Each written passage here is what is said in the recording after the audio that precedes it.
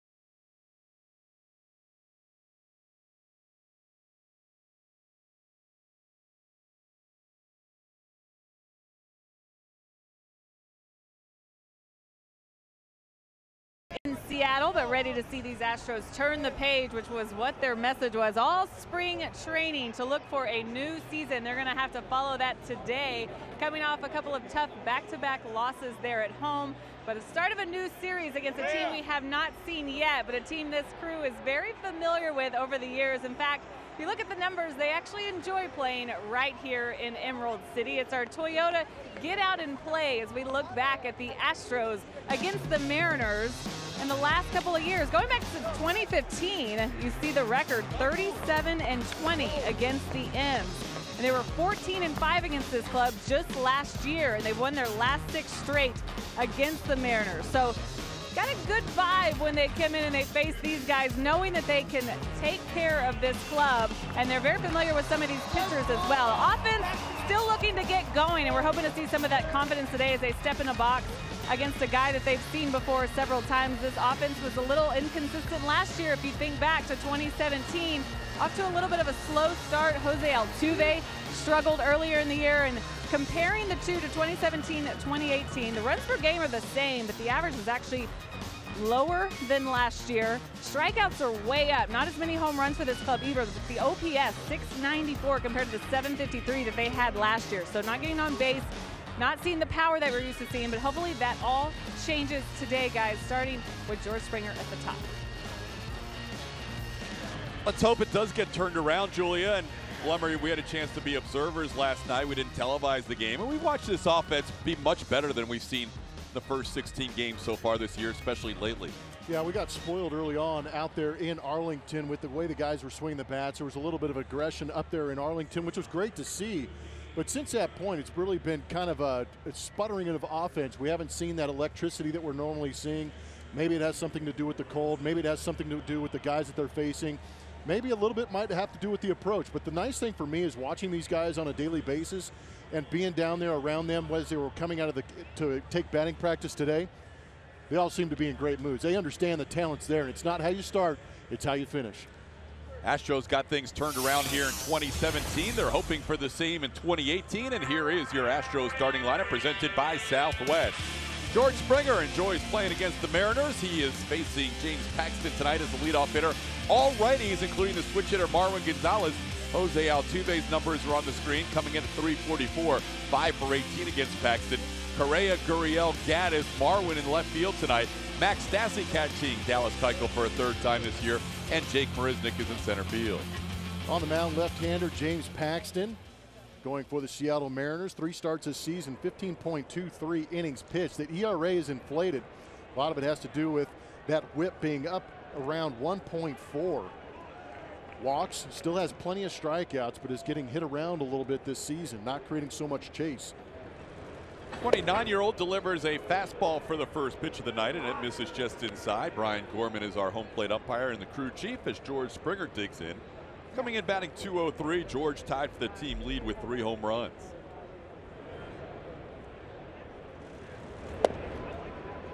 George has better power numbers against the Mariners than any other team in baseball. 18 home runs and 42 RBIs are both the best against any one team in Springer's career.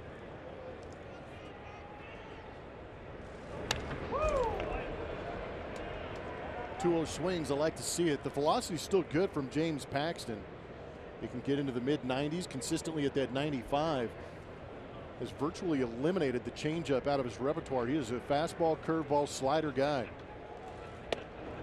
That one misses in, and that's really been the issue for Paxton this year is the command. When you get up to 19.5 pitches per inning, you're having issues with the command. Getting to lots of hitters counts, walking more than he usually does. And there's a ball driven deep to left field, and George Springer has started the road trip with a bang. Off the scoreboard, Springer's 4th home run of the year, and the Astros jump in front 1-0. The Eagle has landed. Wow. Julie was right. They like hitting here. They also like hitting in hitters counts, and they like hunting the fastball. That is exactly what George Springer did right there.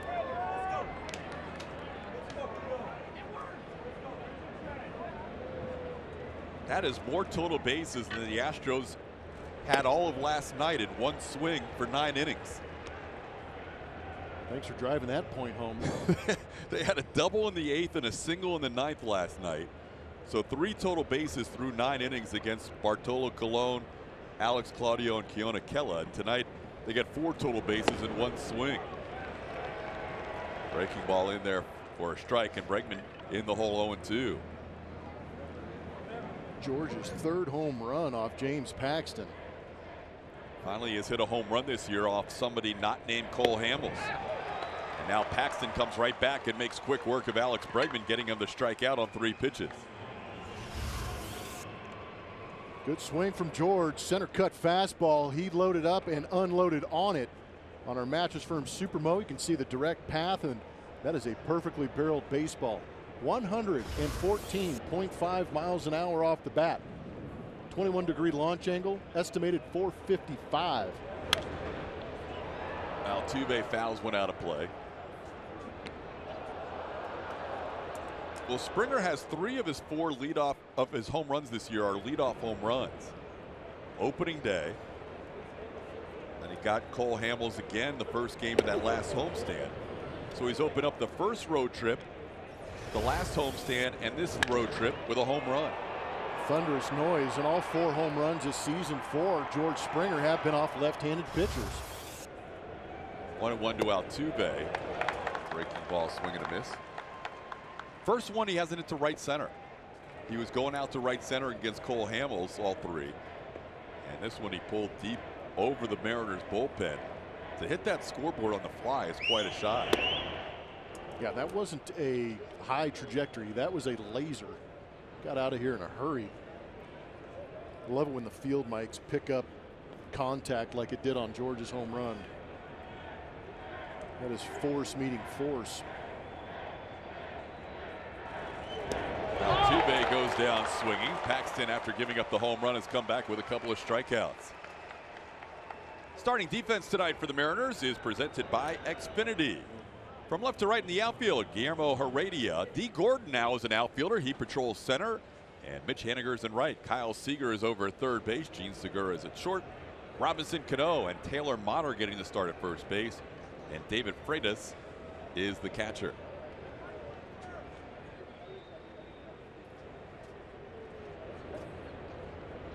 Gordon, like many center fielders, shades Correa a little bit the other way as Carlos digs in there against Paxton. Carlos has 4 consecutive hits matching up with the Seattle left-hander. Overall 6 for 16 in his career against Paxton.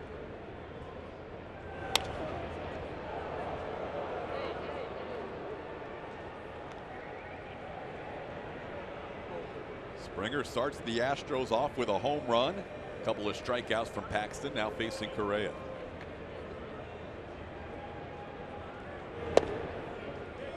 Ooh. Tell you what, early on, the strike zone is benefiting the Astros. We haven't seen that too much throughout the course of the season. I know we might be a little bit biased up here, but I feel like the strike zone has affected the way the Astros attack the baseball. Hey, the power of the head unit's off. Good pitch. And that's the slider from James Paxton.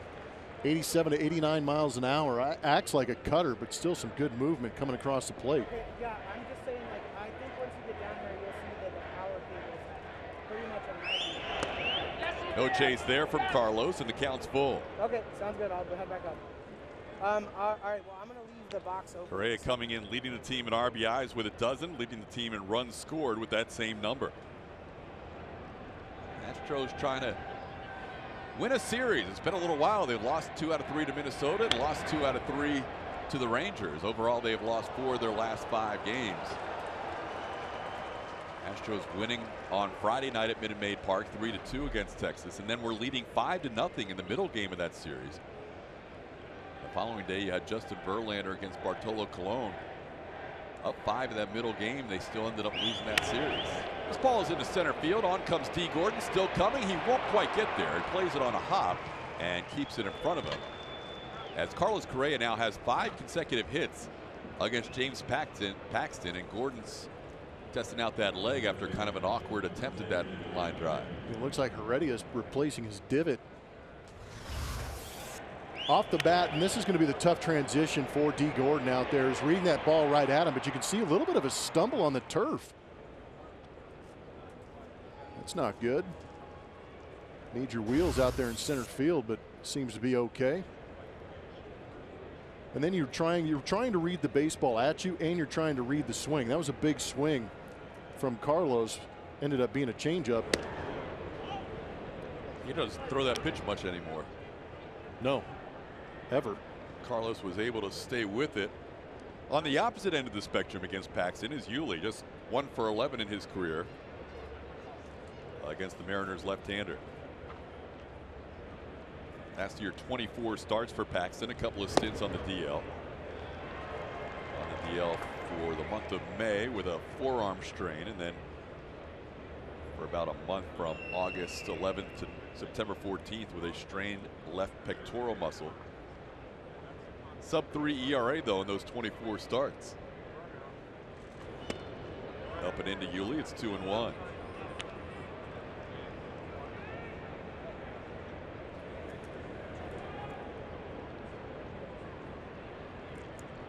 Yuli going to get a heater right here.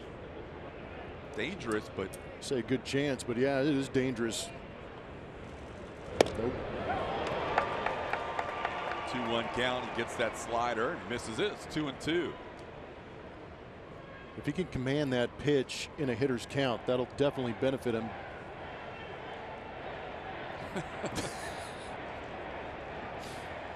Fans chant A up there in the Paxton section whenever he gets to 2 strikes. Gurriel on the ground to Segura, and he will get the force at second. Cano covering. Astros jump on board first. It's always nice when you got a guy at the top who can drop the thunder early here in the Great Northwest. Astros on the board, 1-0.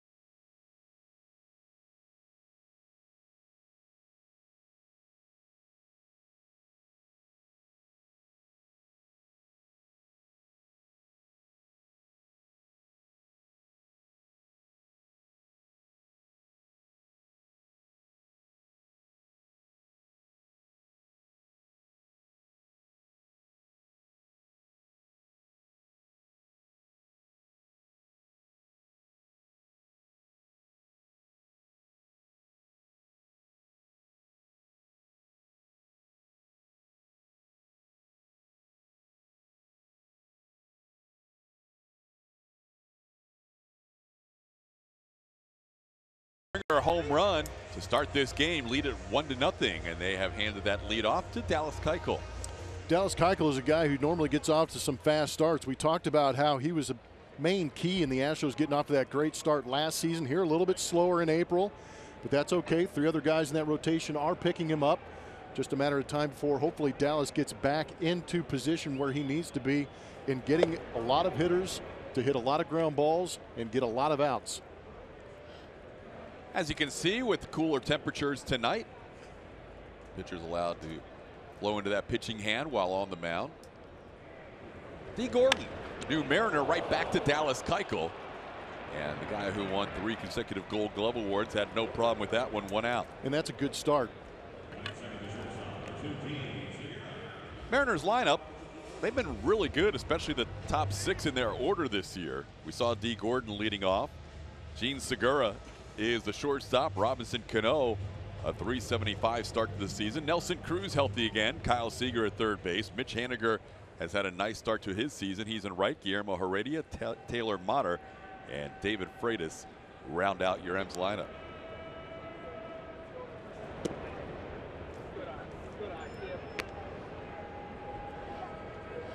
Segura coming in, batting .327 after a season in which he hit an even .300. Love how Stassi frames that pitch. 1-1 to count. A lot of hot starts right at the top of their lineup. Big numbers.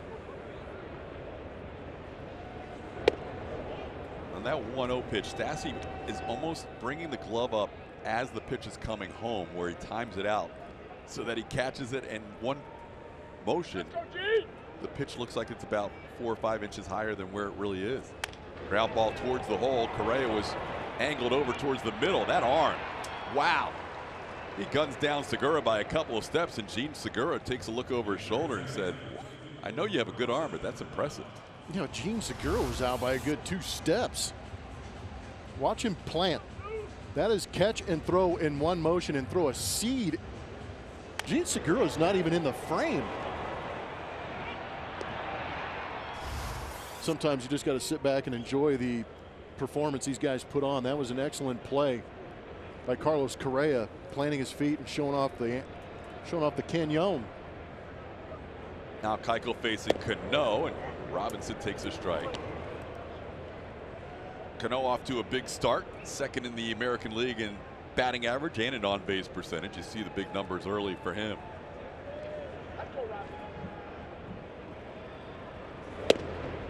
I think Carlos Correa is really focused in, not that he wasn't before, but he really was focused in on improving himself defensively.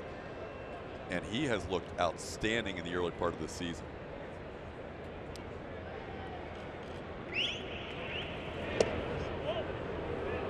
That last play was one of the better ones because of what you said, how quick he was glove to throw. Well, he was cheating on that last pitch. It was a fastball away to Robinson Cano, and he was leaning to his right, so he's anticipating ball. But also, I think the experience that Carlos Correa is picking up, he's a young, athletic man, and he goes out there and plays athletically. But now I think with all the repetitions he's getting at shortstop, he's starting to understand how he can put himself in better positions to make plays more consistently. And he knows with Keuchel, he's going to be busy out there. Keuchel gets so many ground balls. Correa another opportunity. This one a little easier. And Dallas with a strong start. 3 ground balls to start this one. It's 1-0 Astros.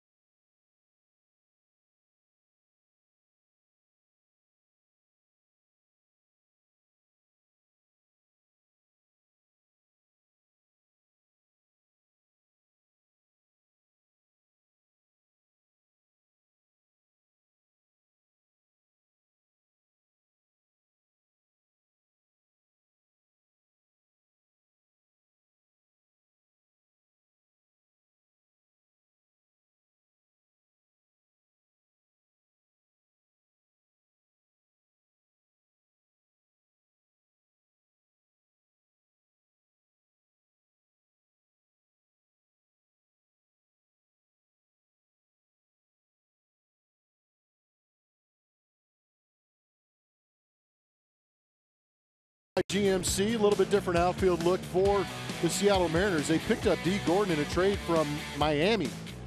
He is a second baseman now playing center field and doing a pretty good job at it too. He is a high-speed guy trying to work on the instincts out there in center field, but so far early on proven to be a pretty good asset out there in center field. And that's what the Mariners have wanted to try and do over the last couple of years. 2017, they put a lot of emphasis on that defense out in the outfield, a lot of fly ball pitchers, and there you can see the defensive runs saved, according to Fangraphs, +5 in 2017. But you want to see it on the positive side because 15 and 16, not so good. There were some holes out there in the outfield and hits to be had. That's gone from a big weakness on this team to one of their strengths, as Evan Gaddis bats against James Paxton here in the second inning. You saw D. Gordon looking at that card too. When you're on the infield, you're usually shifted by the bench coach. You can hear the verbal cues a little easier. When you're in the outfield, you're on your own a little more often. And now Gordon will move over towards left field, but it's the left fielder Heredia who makes the play. Just like that, you get to see some of the speed out there. Guillermo Heredia got a great jump off the bat.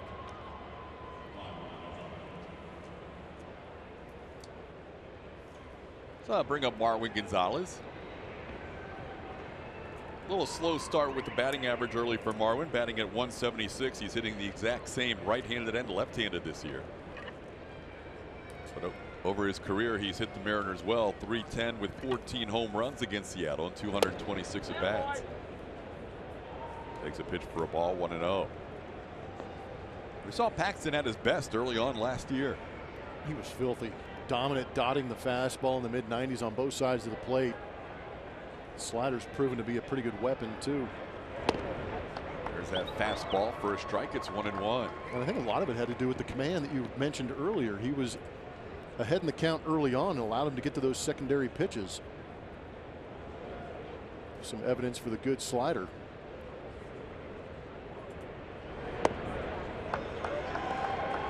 Slider right there. Breaks it over for a strike. It's 1-2. Last year, Paxton started out the year with 2 starts against the Astros and threw 13 innings of shutout baseball and 6 hits. Marwin into center field. Gordon gets over there. He doesn't like staying on his feet after the catch all the time as he goes down with a slide, and there's 2 away. As you enjoy a cold one, look forward to the Miller Lite Hold True moment later in tonight's game. It's giving those Mariners grounds crew some extra work out there. Yeah, he's leaving some divots, isn't he? He goes back to that card to look to see where to play for Max Stassi. Stassi fouls one out of play. Maybe it's more of a braking system. So he doesn't have to run further? Yeah, just.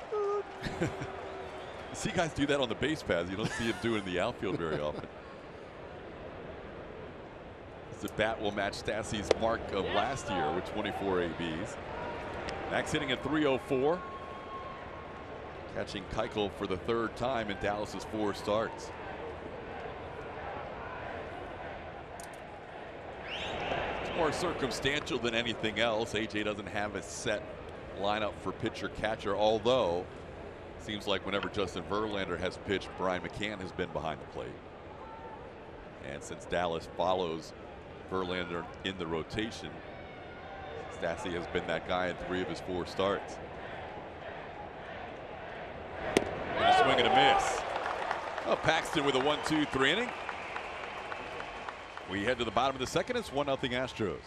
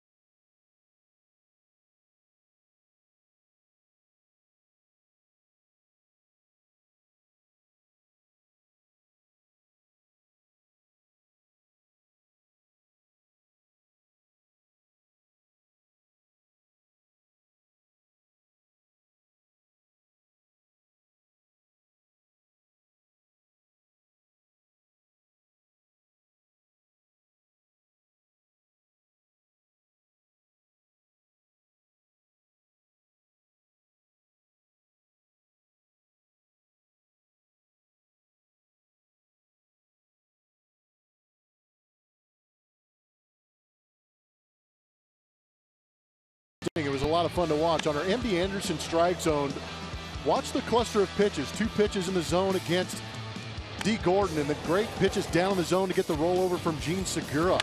This one elevated a little bit, but in the strike zone, and with 2 strikes and getting ahead in the count, he's able to do what he does well, and that is get ground balls. And with that clean inning, Dallas Keuchel now has 1,000 2/3 innings pitched as a Houston Astro. Wow.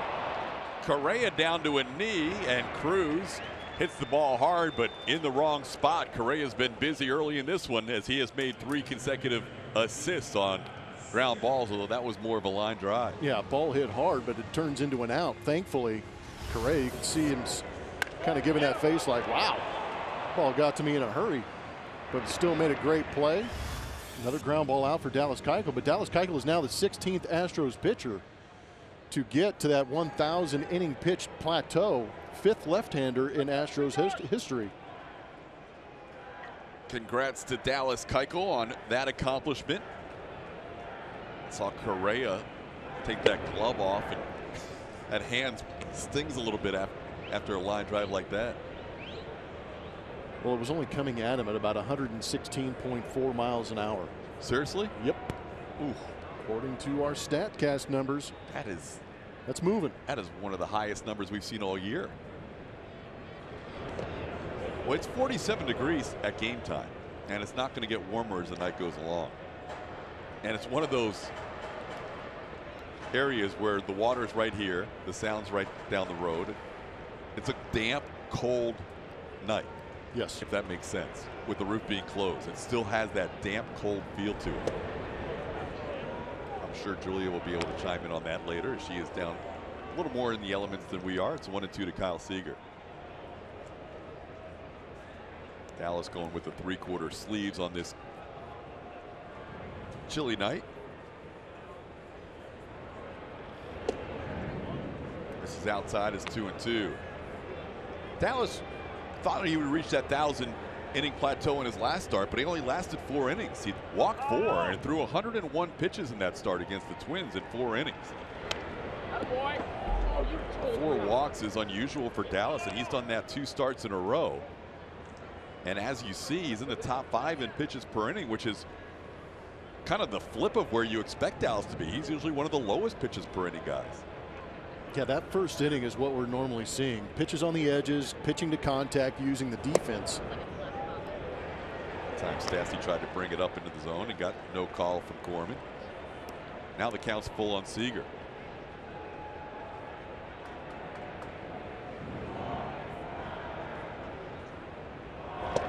Called 3rd strike. Seager thought he had drawn the walk, and Gorman sends him back to the dugout. First strikeout for Keuchel. I think Seager's going to go back and watch the video and just tip his cap to Dallas Keuchel. Catch all the excitement at Minute Maid Park this season with matchups against rivals like the Yankees, Red Sox, Rangers, and Indians. All single game tickets are available at astros.com/tickets or call 1-877-9-ASTROS.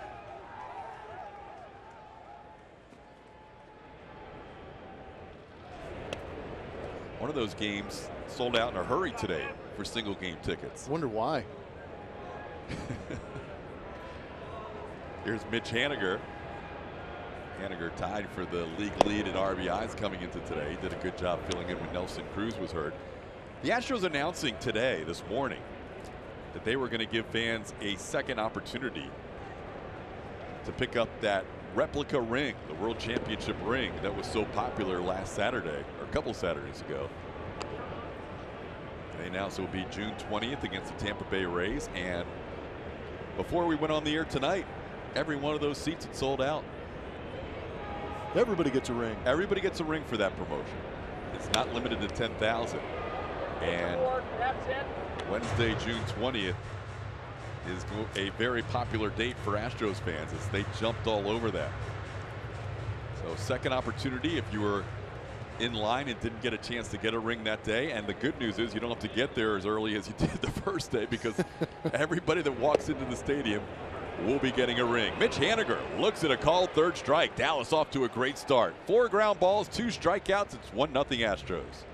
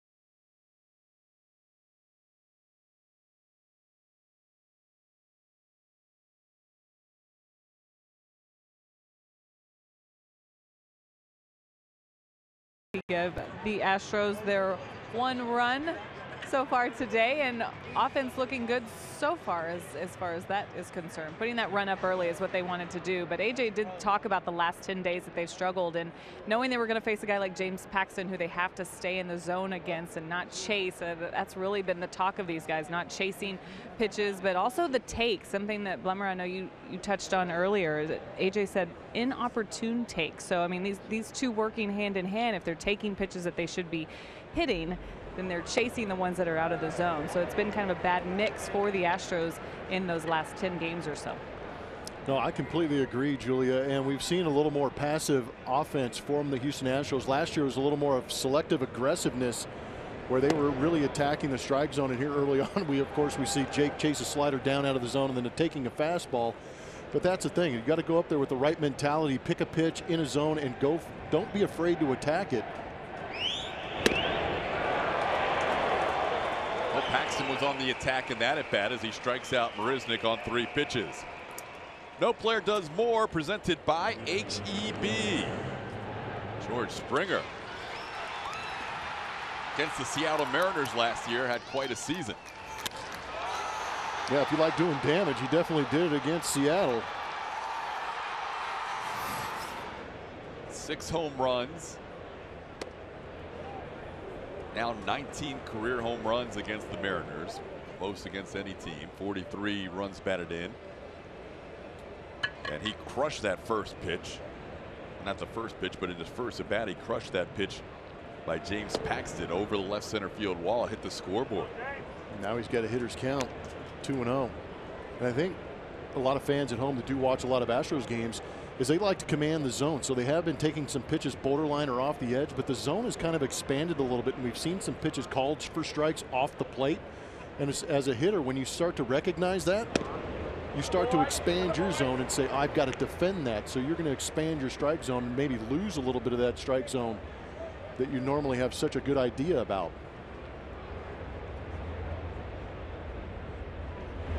I think last night, not to take anything away from Bartolo Colon, that was a magnificent performance, and equally impressive was Justin Verlander on the other side. But Colon was getting a lot of those outside pitches to right-handers called a strike. We saw Jake late in the game, 3-1 count. Pitch it could have been ball 4, and Jake took it for a strike and then ended up striking out for the final out of the game. George, Paxton was pretty careful with him, ends up drawing a walk with 1 out in the 3rd. First 6 games, pretty good. Yeah, they were. Last 10, Blummer, not so good. And I really wish we had an explanation for you. It's just early in the season, so a 10-game sample size isn't a lot, but it's enough to show you that they have kind of spiraled a little bit. The on-base percentage has gone way down. Sub 300 for the Houston Astros as far as on-base percentage is unheard of. These guys know the strike zone. They usually work walks and work pitchers and smash mistakes in the zone, but we haven't seen that in the last 10 games. At 580 OPS in the last 10 games is the lowest in baseball since April 4th. This is an Astros team that's used to being #1 in baseball, not number 30. The 1-0 pitch is grounded towards short. Slowly hit. They get 1. Bregman safe at first. Got the force on George, but Bregman beat the relay throw.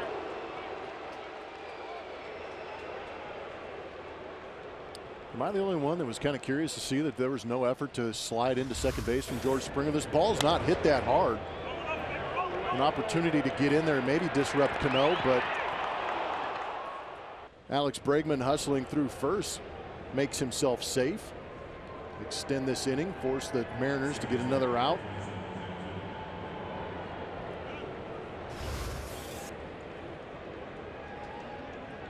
We'll see if the Astros can take advantage with Jose Altuve. We saw in the frame George peeling off, not going into the bag. So different now than it was certainly when you were turning double plays. Yeah, maybe there's no point to slide in there. Ball into right field. That will send Haniger back. He's at the track. He is at the wall, and he leaps and makes the catch. Altuve bidding for his first home run of the year, sent it all the way to the wall, but it's just a long out. Astros lead 1-0 heading to the bottom of the 3rd.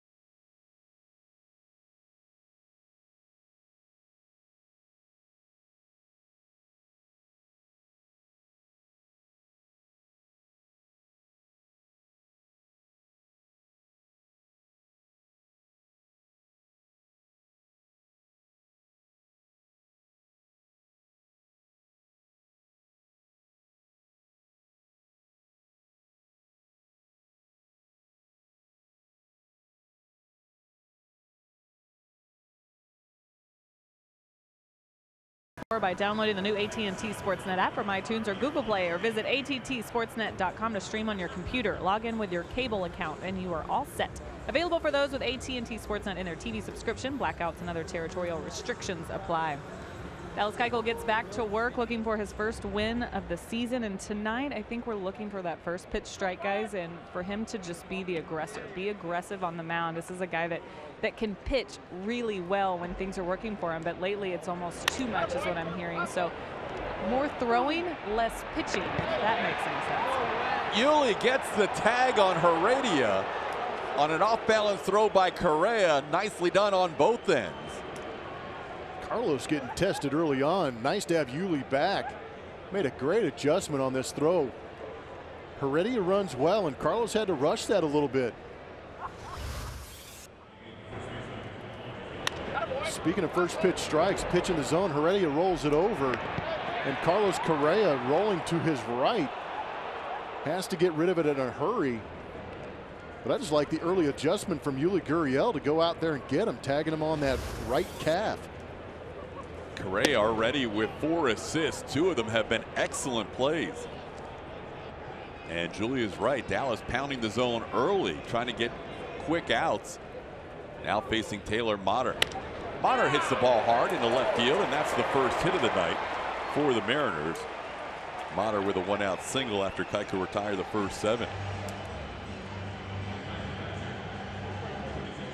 I think the thing with Dallas that we saw in the first 3 starts was a combination of things. He obviously was not attacking like we have seen him in the past, and that was obvious with the results of 4 walks in each of his last 2 starts. But I also think he pitched in some bad luck during that stretch too, and first pitch strikes has been an issue. Yeah, it's down by just mere percentage points, but still below 60. You'd like to see that number in that 2016 range at 63%. The end zone strike percentage is down a full point from last year also. But the interesting number for me is the chase percentage. He is not creating that chase percentage here early on in the season, which is so effective for Dallas with that sinker that looks like a strike for so long and then sinks off the plate, and that cut fastball that starts inside to right-handed hitters looks like a good pitch to hit until they start to swing, and then cuts in off the plate and creates the chase. I think you're dead on with that, and the problem being is because Dallas is so fine with his control, when he's ahead of the count, now a hitter has to expand a little bit and be a little more aggressive. Aggressive and protect, and if you're looking to defend and that pitch looks like a strike for a long time, you're going to start to get that barrel out there maybe too soon. And now that he's been working behind in the count, some hitters have been taking some close pitches and getting the benefit of the calls. Getting the benefit of the calls, and it's also forcing Dallas to throw more of the fastballs this season. Fastball percentage has been up. So now he's at 1-2. David Freitas, he can look for a ground ball to try and get out of the inning, or the strikeout, and he gets the strikeout. And for Dallas, that's now 3 strikeouts to go along with 5 ground ball outs.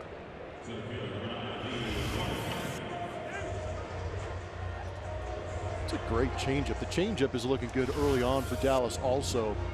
Good arm action. We're actually seeing a little more of an aggressive arm action coming towards home plate. Now Dallas will face the top of the order, D. Gordon, who grounded right back to Keuchel his first time up. This one is towards the stands, and a long run for Marr when he runs out of room.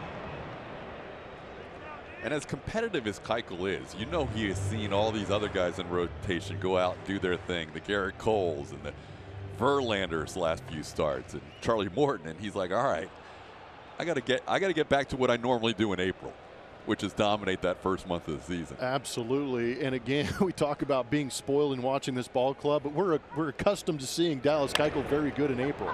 And so far he has been very, very good tonight. He has faced 10 batters, only 1 has reached base. Another ground ball out, 6 ground ball outs, and 3 strikeouts for Dallas.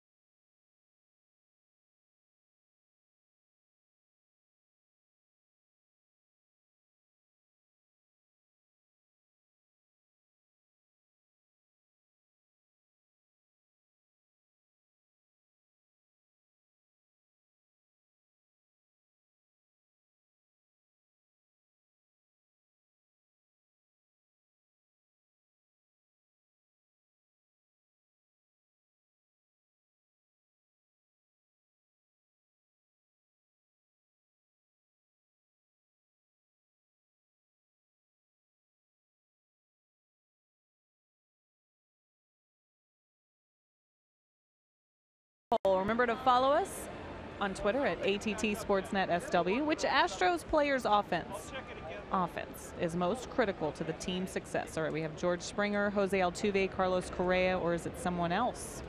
Tweet at us. We'll let you know who wins the poll later in the broadcast, TK. Here's one of the choices leading off. Carlos Correa taking a pitch outside for a ball. It's 1-0. Carlos, another base hit against James Paxton his last time up. 5 in a row for Carlos. Overall in his career, 7 for 17 against the Canadian lefty. Takes a pitch down low. It's 2-0. Paxton probably feels comfortable out there with the feels like temperature of 39 right now. I'm not sure if the same could be said for Julia or us. Yeah, we're in a better spot, but it's still not exactly comfortable. Players are wearing ski caps during BP today. Some of them still wearing them in the dugout. How is it down there, Julia? It's chilly. Did you have a technical malfunction down there? No, I might get kicked out. Okay. What'd you do now? Okay, do I have a second? I brought a space heater and a heating pad. I'm being real quiet, like I don't want the Safeco and field employees to hear me. But I brought them down here, plugged them in, and then the lights went out. So I blew a fuse, I think, in my area. Wow. An electrician came down to check it out. And they're investigating, I think, what's happened down here. So I had to hide all my warm stuff. I've just got to grind through this one today. Figure out a heat situation tomorrow. 3-1 pitch. Correa goes the other way. I thought that space heater was for the booth. No, you guys have a heater already up there. I wanted to borrow it for the night, and it blew up on me, literally. Sorry to hear that. You could be in trouble. It's a little chilly, though. I hope they don't ask us to be witnesses. 3-2 to Correa is out of play. Yeah, we're gamers up here tonight. Windows open. That was not the case at Target Field in Minnesota. Yeah, wanted no part of that cold. This is supposed to be the coolest night of the 4 in Seattle. It's not going to be very warm when we go to Chicago this weekend. Call third strike. Paxton gets Correa looking. Well, Paxton now has 5 strikeouts as he starts out the 4th by getting one on Correa. May have heard in the background after that strikeout a screeching eagle. Yep. Big Maple, the Canadian, had an issue with a bald eagle opening day in Minnesota. At Target Field, where the Astros were right after the Mariners on that last road trip. Paxton was getting ready to warm up for that start, and Captain America was on the attack. And I am thoroughly impressed with Paxton's ability to keep his cool. I would have been in the fetal position. He said there was really nothing he could do at that point. Fans out there all have their Eagles sticks, and the A's, whenever they get to 2 strikes, he said, I wasn't going to outrun the eagle. Yeah. So he just wore it, literally.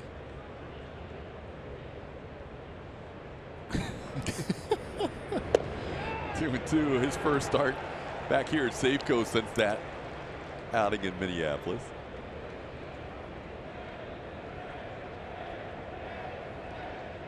Now they start chanting A up there in the left field bleachers on the 2-2 pitch, and it's fouled out of play.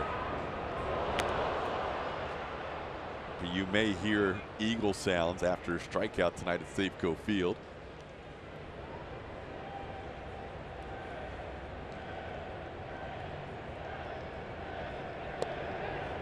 Three and two.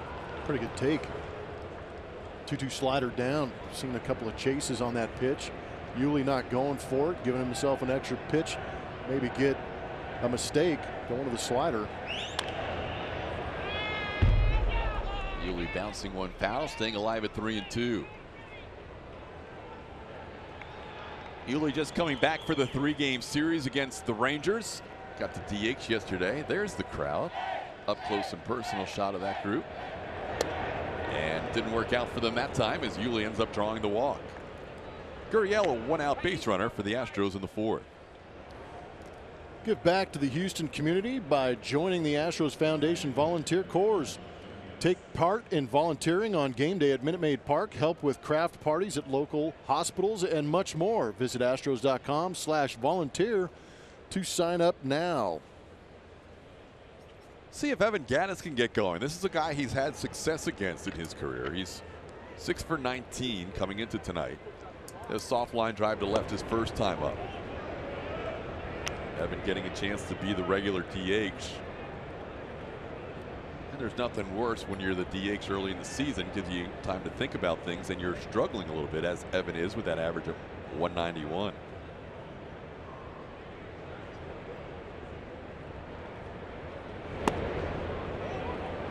Evan takes one down, and in it's 2-0. Evan still gets his reps behind the plate, but he has not yet caught a game this season. Astros going with 3 catchers this year: Max Stassi, Brian McCann, and Evan Gattis. Evan now in a hitter's count.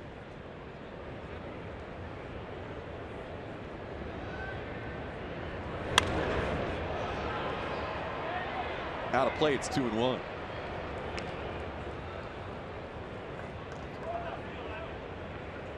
Astros starting the night at 10-6. Trailing the Los Angeles Angels of Anaheim, who are off tonight by 3 games. Angels with a 13-3 start to their season. Mariners are in third at 8-5. 2-2 the count.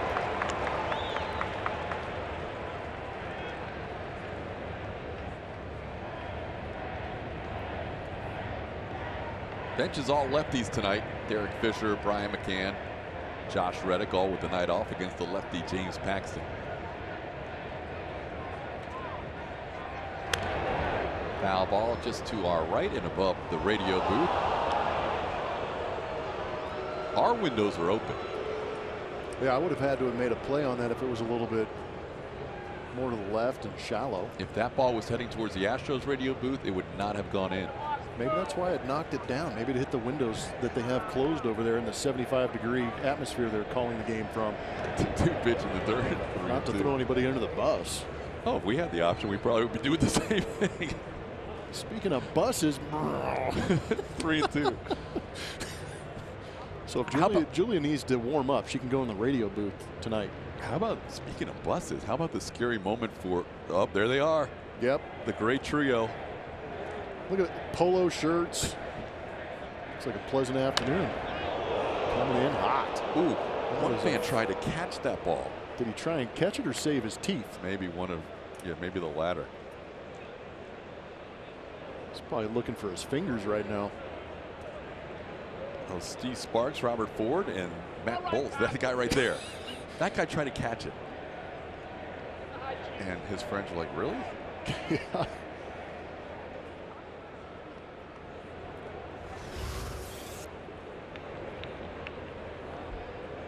It was an abbreviated swing, but the ball came flying off Evans' bat, and then ouch! Yeah, that's not going to feel good. It's not going to. He's not going to have feeling in that thing for about a week. There goes the runner, and the pitch is fouled, actually towards our way, just below us. Where's the fishnet when I need it? Right? But I was going on to the bus tangent because that's right. The there Royals was terrible in Toronto, unbelievable, coming into Toronto last night. Their game was postponed tonight. Toronto's at having Rogers Center. some cold ice issues, but the bus incident, that is frightening. Ice flying off one bus, hitting the windshield of the other bus. One of the players had to grab the steering wheel and right the ship. That ball is well hit, but he pulled foul. Blaine Boyer with a great save as glass was everywhere as the second team bus took a hit from ice from the first team bus as they were heading into Toronto, and ice falling from the CN Tower actually did damage to the Rogers Center, and they had to postpone the game today. Unbelievable. Between the Royals and the Blue Jays. Fortunately, everybody with the Royals okay after that scary moment. Evan with an extended at bat here has seen a lot of pitches. There goes the runner again. Evan hits it slowly towards short. By moving the runner, they will stay out of the potential double play. Segura makes the play to first. And Yuli now in scoring position with 2 outs. Well, baby steps for Evan, but that's a pretty good AB there against a tough lefty. It's actually good to see him get the head out and yank some of those balls foul. So often early in the season we've seen him getting jammed going the other way, trying to fight pitches off, but eventually getting that barrel rolling through the zone will get him right. Here's Marwin. He lined out to center field his first time up. Astros have 2 hits, both in the first inning. A home run by Springer to start the game. And then Carlos Correa singled in that same inning. The Springer leadoff home run set a mark here in Safeco Field, huh? Yeah, it did. He has 4 career leadoff home runs now here in Safeco Field, breaking a previous record held by Grady Sizemore. Grady Sizemore had 3 now. George Springer has 4 leadoff home runs.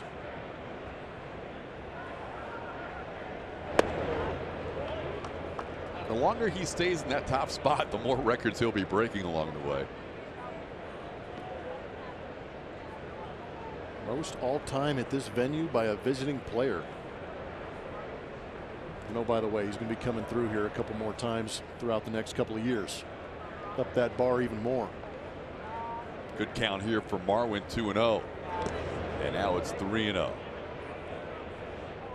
Well, Paxton is being selective. He has not shown Marwin too much in this at bat.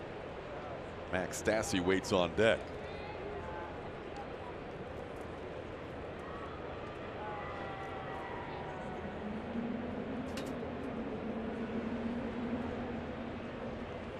Now they're going to go out and talk about things in this 3-0 count. Freitas and Paxton with a little mound visit and a 3-0 count to Marwin. First base is open. A little early in the game to be pitching around a guy, but you've fallen behind 3-0. One more pitch puts him on, and then you can go after Max Stassi. But Max Stassi, you make a mistake, he's been taking advantage of the opportunities he's had.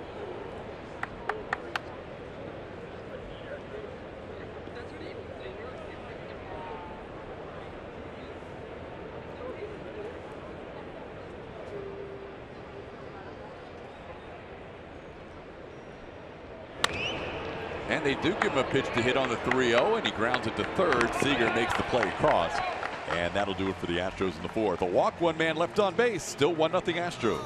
Let's go! Let's go! Yeah, that's our team. What's up?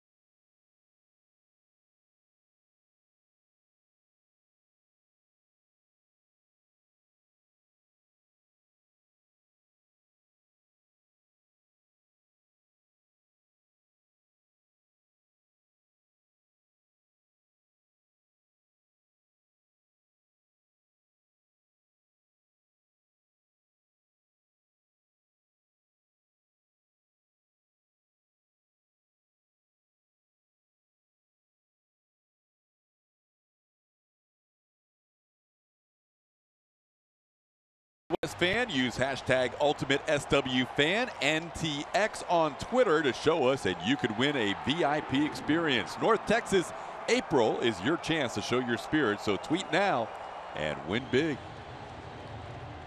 Gene Segura leads off, and Dallas Keuchel has been painting a little picture early by dotting up some strikes, and there's the first one to Gene Segura for a called strike. We saw both pitchers in charge last night. As Segura pops one high in the air on the infield, Gurriel and Altuve converge. It's Jose who takes control, and there's one away. Dan in North Texas tweeting in tonight. Please hold.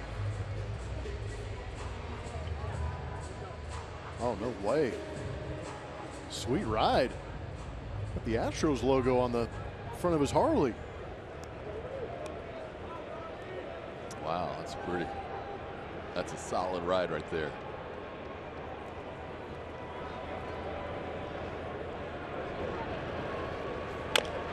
Off the plate, way up in the air. Yuli's going to flip it to Dallas, and Dallas covers in time to get Cano. So Cano bounces one off the plate. It almost stayed in the air long enough for him to beat it out. Take on Today is presented by AARP. Nelson Cruz, career numbers against Dallas Keuchel are healthy, to say the least. 323 and 3 bombs. In that previous AB, Nelson Cruz hit the hardest ball of the evening at 116.4. But a great play by Carlos Correa. Stung Carlos's glove hand for a little while. There's only been one ball that's reached the outfield tonight from the Mariners, and that was a single that Marwin Gonzalez fielded off the bat of Taylor Motter. All the putouts have been a strikeout or on the infield. And Keuchel ahead of Cruz 0-2. Nice little cutter. Keeping it on the plate too.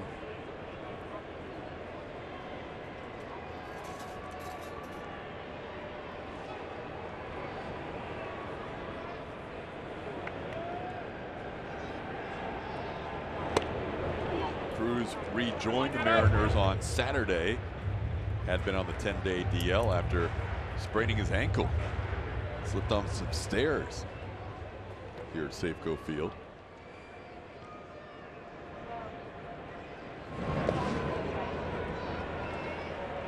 Two and two the count. Shouldn't have that problem with those moon boots he's wearing now. Unique look. Boomstick, they call him. Back to his Texas days. 39 home runs last year, 119 runs driven in. And this ball is crushed to left field, and this ball is gone. Just like that, Nelson Cruz ties it up. That is his third home run of the season, and we're knotted at 1.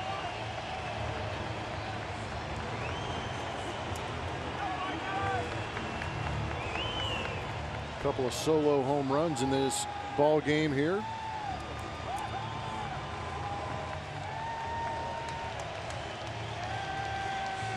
It seemed like the location was terrible. It just went down and got it. Down in the zone is where Dallas likes to live, but Nelson Cruz proving that a big man like him can go down and get it too and golf it out of here. 103.6 miles an hour off the bat. Kyle Seager fouls one. And there are just some guys that you see the ball better off than most. And that just happens to be one of the guys for Dallas Keuchel. Mattress Firm Supermo shows the swing, being patient. Actually looked lower from the center field camera than it did that camera right there. I know the angle is a little more adjusted, but really didn't look like Nelson Cruz had to go down to get that pitch. Yep. I agree with you. That's a relatively steep angle for a hitter to come after a baseball, yet he's still able to get out in front and clip it and get a good launch angle out of it. From the angle you saw, you could see Stassi start to bring the ball up because he thought it was going to be down, and it was pretty low in the zone. Yeah, not terrible, but a good job by Nelson Cruz. Dallas is going to get another ground ball out here. Correa with another assist as Kyle Seager grounds one into the shift. But a solo home run by Cruz has tied this game at 1.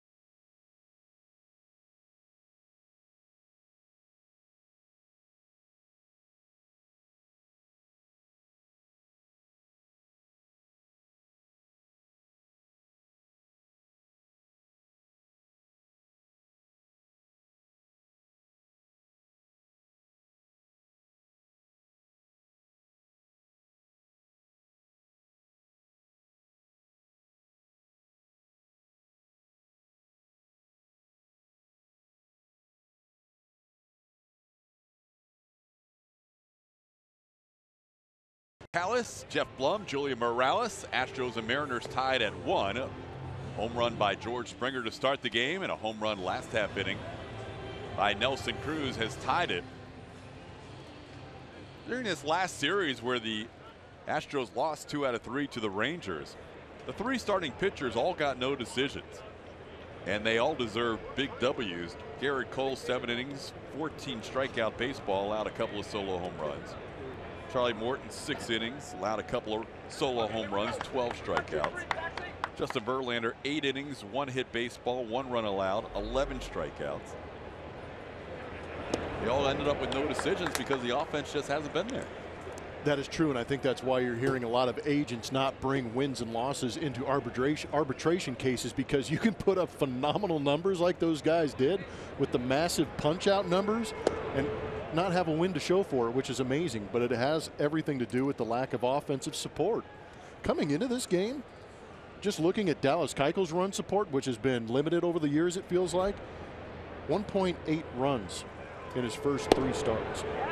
So that's tough to pitch to. Yeah, usually it's a solo home run by Cruz, and you feel like you can work around that. But last night it was a solo home run by Robinson Chirinos, and Verlander was never ahead in that game after that. 1-2 pitch on the corner. Max Stassi goes down looking. He wasn't sure if that was too far in. Brian Gorman said it caught the plate. And that is strikeout number 6 for James Paxton. Fastball up and in. Caught part of the edge.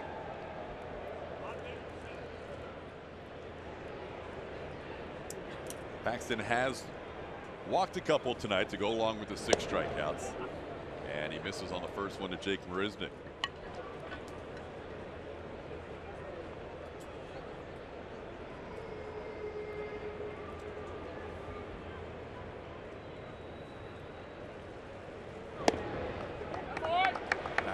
A little deeper in each one of his starts this year. 4 2/3 in his opener, 5 innings in his second start, and 6 innings in his most recent start in Kansas City. 1-1 bounces up there, and Jake goes around. It's 1-2. That was a little more traditional curveball from James Paxton. We haven't seen too many.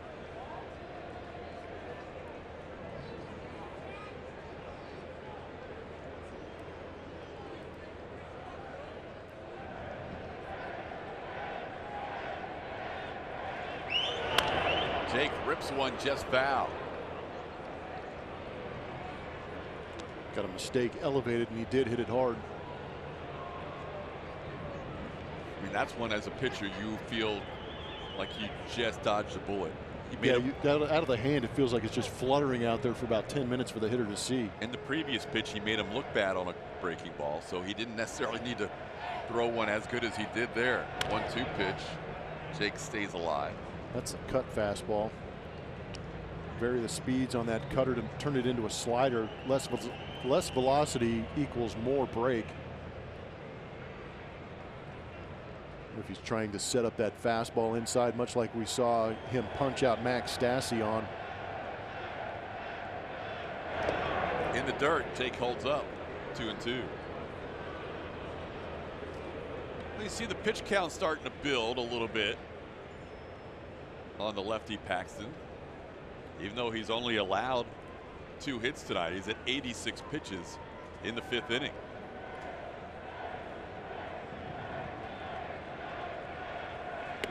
And he gets Marisnick. 7 strikeouts, 2 outs in the 5th. Baseball on Tap, presented by Budweiser, returns to Minute Maid Park on April 27th with a special ticket. Fans can enjoy beer tastings, live music, games, and more. For tickets and info, visit astros.com/baseballontap. Here's George Springer, and off the end of the bat, Springer has himself a base hit. He has been on base all 3 times, a home run, a walk, and now a 2-out single. That's a peach, huh? Yeah, that was not exactly what he had planned, but it worked out fine. Equally as happy about it. Hanging breaking ball, took a big swing on it, trying to crush it.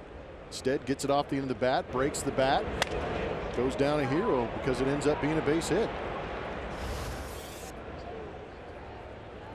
Here's Alex Bregman facing Paxton for the third time, and he swings and fouls one away. Alex has gotten a couple of fastballs in his first couple ABs, just missing them early in the counts. Just a click off.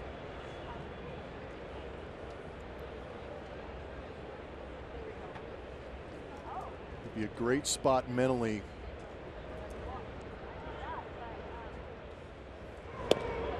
Great spot, that up the middle, the other way mentality on that heater from James Paxton. This section right here, you can see there's plenty of space between D. Gordon and Mitch Haniger. Not only does that look good as a hitter, but mentally it tells your swing to wait and let that ball travel a little bit too. There goes Springer. Slowly hit, ground ball past Paxton. Seager bare hand throws in time to get Bregman. Alex tells AJ, you may want to look at that again. But that was a really nice play by Seager if it stands. That was a great play by Seager. Swinging bunt. Doing a great job charging in, barehanding and throwing on an icy night here in Seattle. AJ waiting for the call back from the boys up in the video room. AJ is going to have him take another look at it. Good idea. Good hustle by Alex Bregman on our Match Firm Supermo. You can see what a great bounce. Catch and release. Safe.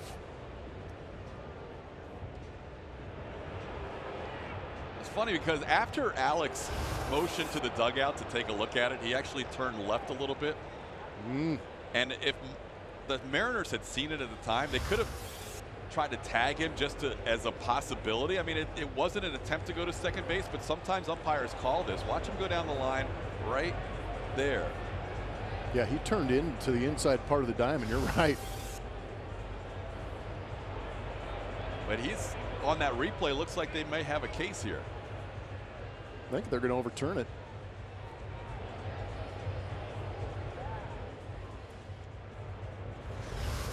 Here's another look, Blummer. Tell us what you think. Well, according to our Mattress Firm Supermo, I'm trying to see where the baseball gets in the back of the glove, but foot is on the bag for me, and then you don't see the reaction of the ball in the glove until after that foot's on the bag. Oh, wow. I didn't see that coming. Don't think that one could be confirmed. That had to be a stand, but we'll get the, yep, there it is, call stands. 1-1, head to the bottom of the fifth.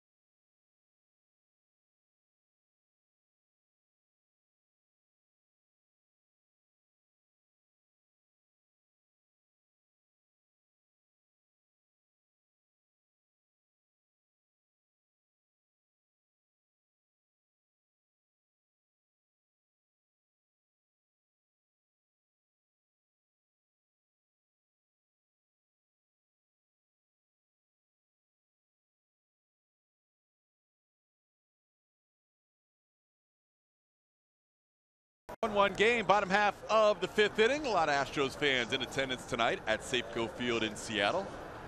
First of 3 straight night games. Afternoon contests on Thursday, then off to Chicago to take on the White Sox as Mitch Haniger fouls one back to the screen. We mentioned that Paxton was up a little bit in his pitch count. He finished the 5th inning with 91 pitches. Dallas Keuchel, on the other hand, has thrown half as many. He started the inning with 45 pitches through 4 innings. Facing 6, 7, and 8 in this inning, Mitch Haniger, Guillermo Heredia, and Taylor Motter. Well, the pitches per inning, Blummer, look pretty good tonight. Yeah, I'll take it. Especially considering last time was 101 and 4. Pulled the string there, 1 and 2. Changeup is filthy. Arm action's good. The downward break on it also. The depth is good.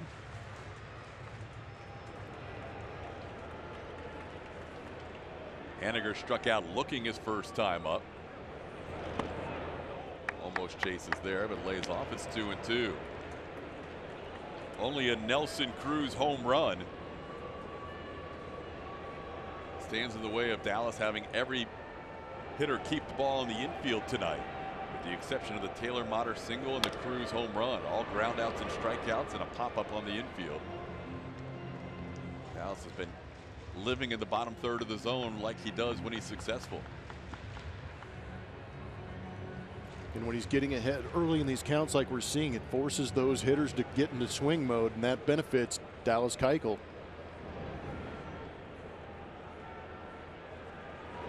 Ground ball with 3 on the left side of the infield. Bregman bobbles momentarily, recovers, and makes a nice throw to get the first out of the inning.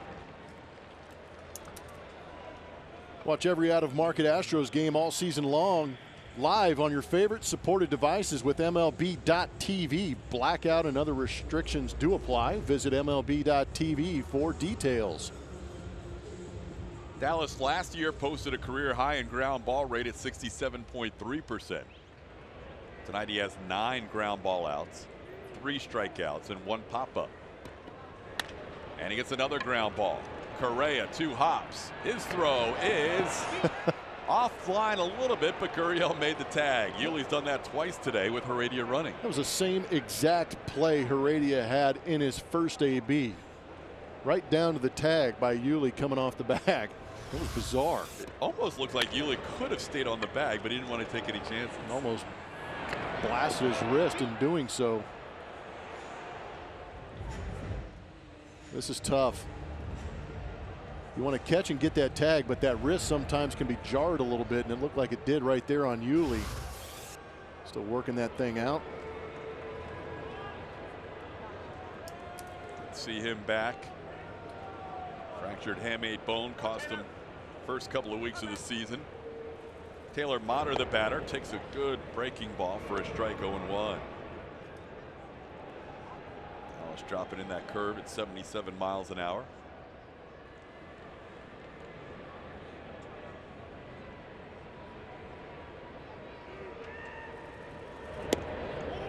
Go back to back with the curveball. This one just misses the corner. It's 1-1. Remember the movie Sandlot? Yep. PF Flyers. There you go. Thought they had a little reunion with the Sandlot crew the other day. 3 ground balls. This one to Bregman. Bregman, Correa, Bregman. Dallas in control. He is through 5, having thrown just 55 pitches.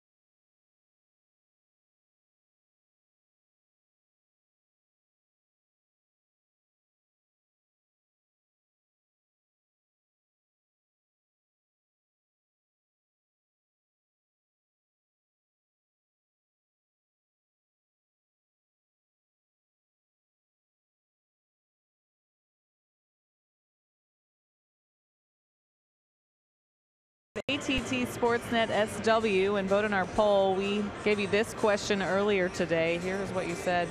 Which Astros player's offense is the most critical to the team's success? Jose Altuve is going to win tonight with 43% of the vote.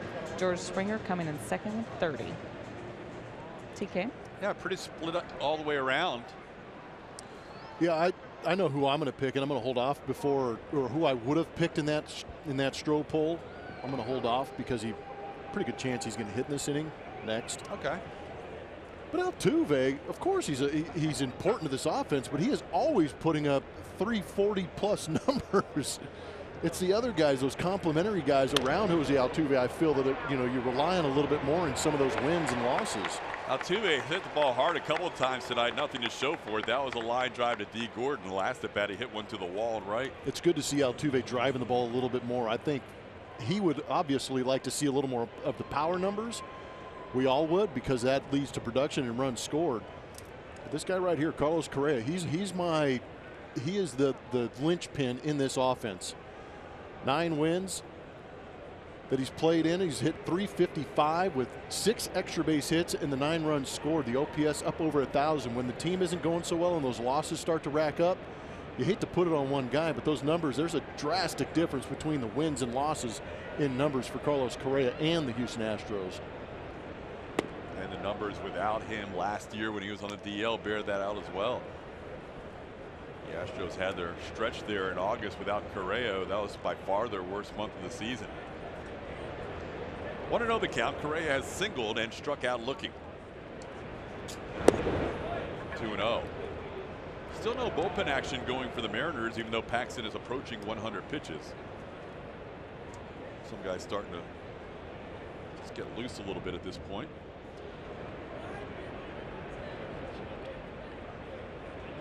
Oh, that's a strike. It's 2-1. Good to hear from Julia. Last we heard, she was part of an investigation for a blown fuse down there. So maybe that's why we haven't heard from her. Apparently everything's okay. Jeez. That one bounces up there and catches Freitas the catcher. It's 3-1. Catching looks like so much fun. Freitas and Mike Margema splitting the duties behind the plate because of the injury to Mike Zunino. Carlos can sit on one here, 3-1, and he drives one foul. Got a fastball at 95.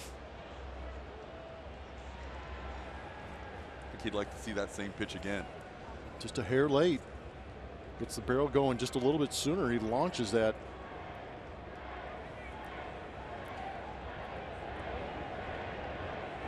Inside, ball 4. That is walk number 3 issued by Paxton. And Correa, a 1-out base runner. Our Shiner Box spotlight's going to fall on Shiner Box spotlight. Yuli.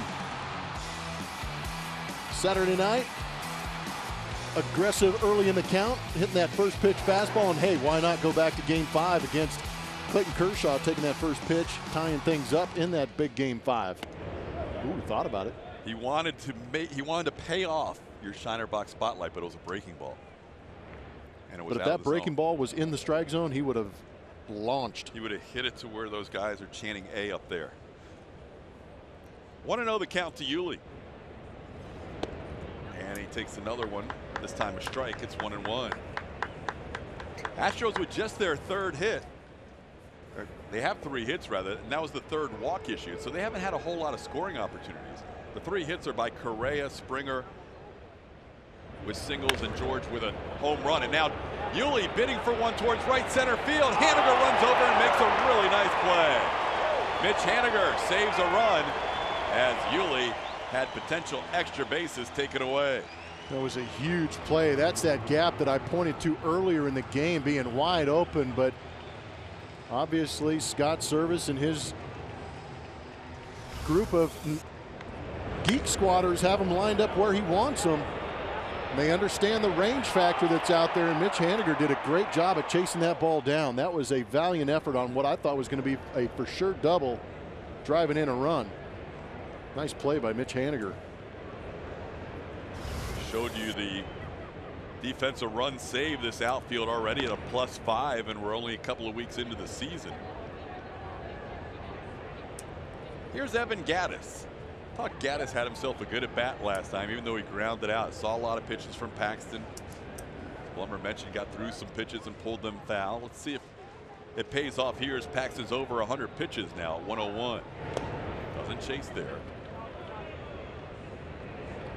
Paxton threw 104 pitches in his first start of the year, 102 in his last start. His high last season was 109. That came in July. Actually, he did throw 114 earlier in the season. 25% catch probability on that. That's beat me to it. I was about to look it up. That's one of the best catches of the year. Yeah, 5-star. 2-0 the count. Haniger covering a lot of ground in right field. They don't always have to be diving catches to be elite catches. No, there was a pretty good distance traveled.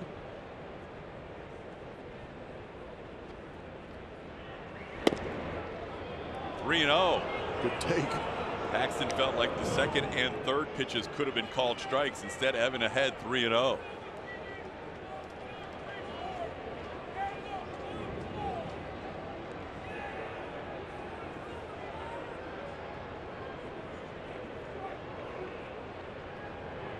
Evan looking for his first home run of the season. That one's on the corner at the knees.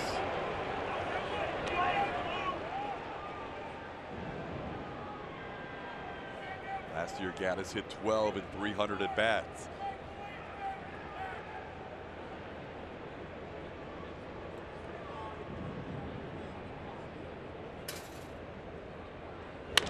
On the ground toward short, Segura to Cano, and that'll do it for the Astros in the 6th. A walk, a nice play in right field, and one man left on base.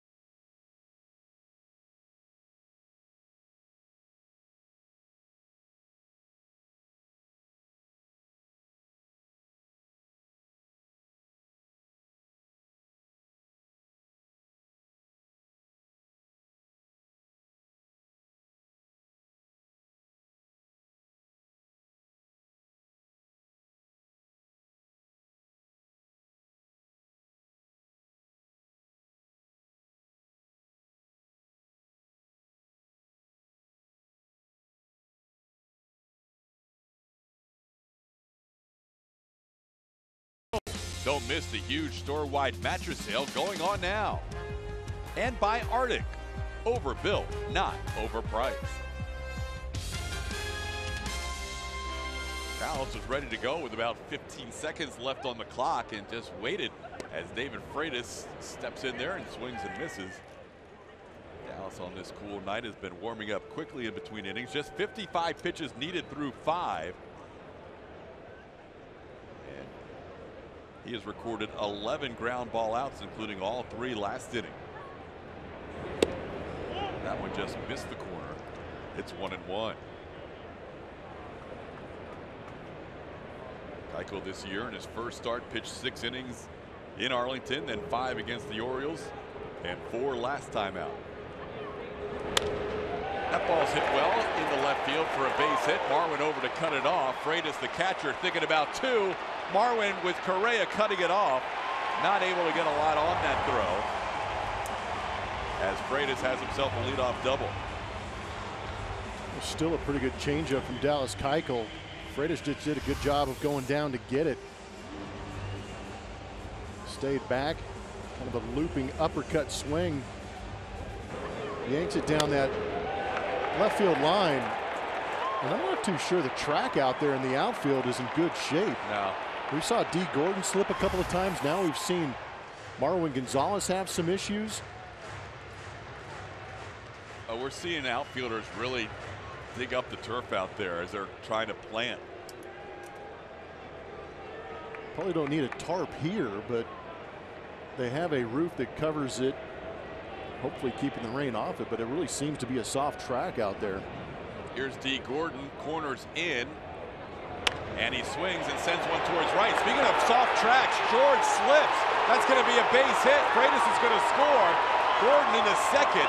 It's 2-1 Mariners as Springer slipped going after that fly ball. I'm not sure he would have caught that, but at least he might have kept D. Gordon at first base. I think he may have caught it. He was playing in that left center field or right center field gap. Deep too. Maybe not. It was shallow. But he would have prevented a run from scoring. Prevented the run and kept D. Gordon at first base. How about the soft contact for Dallas Keuchel again, coming back to haunt him? We've seen D. Gordon have a couple of wedges of turf slip under his feet. Now we've seen Marwin Gonzalez and George Springer on back-to-back hits to the outfield, where the turf is just not stable under their feet. Segura bounces one foul. And if it happens to you once, now it gets in your head a little bit. Got to lower that center of gravity. In 2018, that soft contact rate way up for Dallas Keuchel to 31%. Unfortunately, it's taken some double plays away from him, and it's given some hits to hitters. Able to drop them in front of outfielders, and some of those ground balls even turning into infield hits. Some of Dallas's damage has been self-inflicted with the walks the last couple of starts, but a lot of it has been bad luck. He does not have, with that soft contact rate, much success all the time when guys don't hit the ball very hard. Segura showed bunt, shows it again. This time he bunts it foul. Dallas is over there, as is Bregman. It's 1-2. Bunting for a base hit, not a sacrifice. If it ends up being a terrible bunt, it does end up being a sacrifice, but I like the idea of trying to bunt for a base hit, create a first and third situation.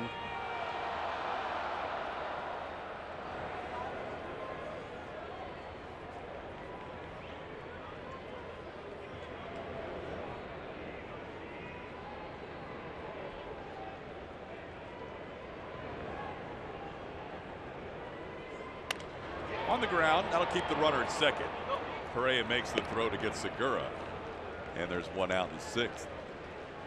To validate what you were saying about Springer not being able to catch that ball, 92% hit probability, even though 67.5 exit velocity. It was one of those balls that was perfectly placed with a 28-degree launch angle. Yeah, and we've talked to Darren Willman over the offseason, and according to these hit probabilities, some of the higher hit probabilities have the least amount of exit velocity and launch angles. They just drop in that no man's land between the infielder and outfielder. But it probably, as you said, would have been first and third. Who knows what happens there if they get a double play out of that ground ball. That would have been the ground ball double play, hit hard. They probably would have been able to turn that. Here's Robinson Cano taking a strike. So unfortunate for Dallas, but he has to work through a runner on second base, a run in this 2-1 game. Cano is grounded to short and grounded back to Keuchel. James Paxton night should be done, as he was over 100 pitches last inning.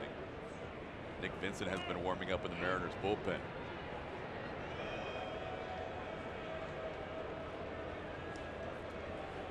Mariners with 4 hits, Astros with 3.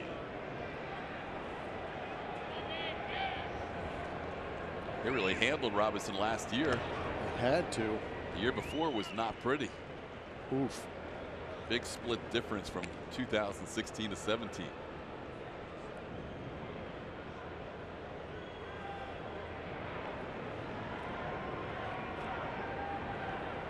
Nine home runs in 2016. Yee.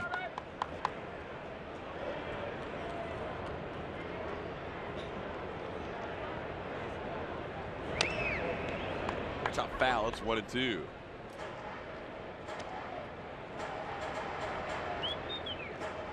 Cano coming into this game with an OPS of 1,012 on the season. Now is in the top 6 in the American League.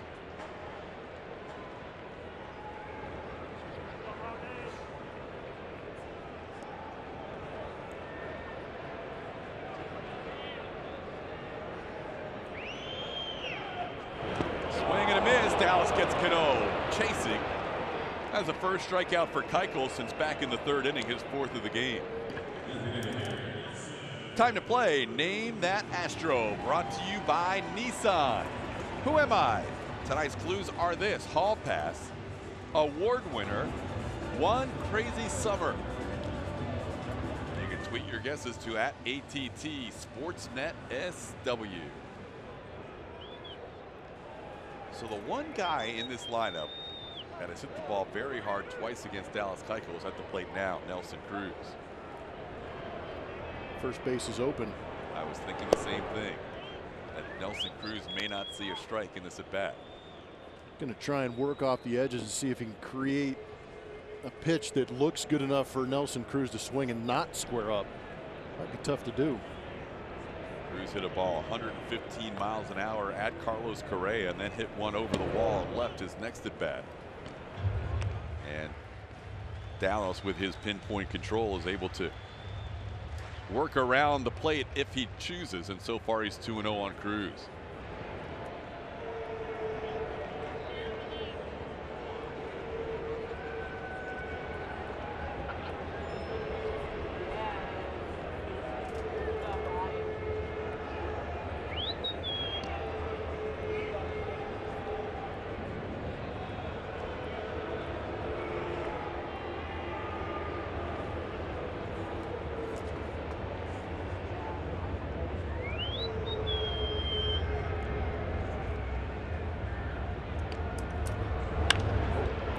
Strike there and fouls it away. It's 2-1. Nelson may have expanded, but I also think it's an understanding of Nelson Cruz knowing that Dallas is going to stay on that outer third or away from him, because you can see him kind of letting that ball travel and trying to drive it to that right field side. Come on, Dennis. Bring it home, baby. Bring it home.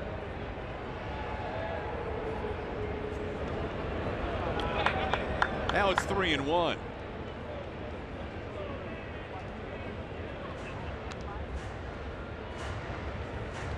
Kyle Seager waits on deck.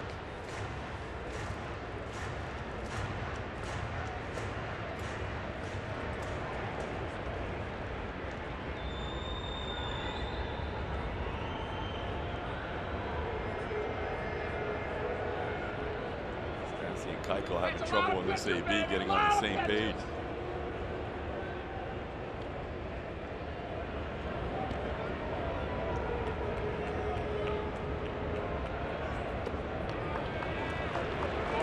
Ends up walking Cruz. That is Dallas's first walk, but that is one he doesn't mind. Rather face the left-hand hitting Kyle Seager.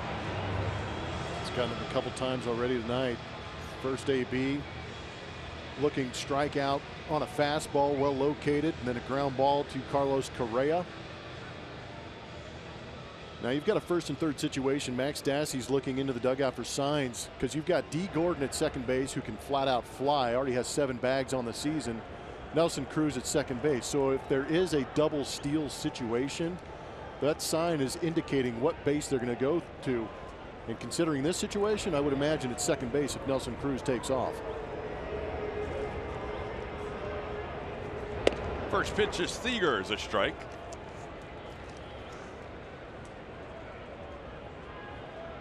T. Gordon in the top 8 And the StatCast sprint speed leaderboard.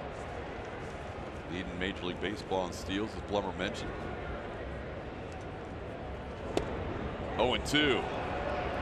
So after a pitch around to Cruz, Keuchel ahead 0-2 on Seager.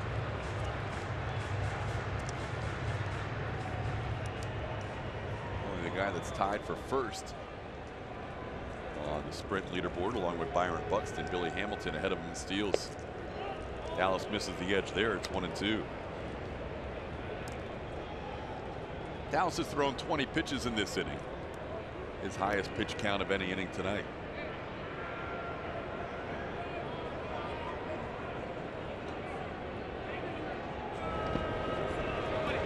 Two and two.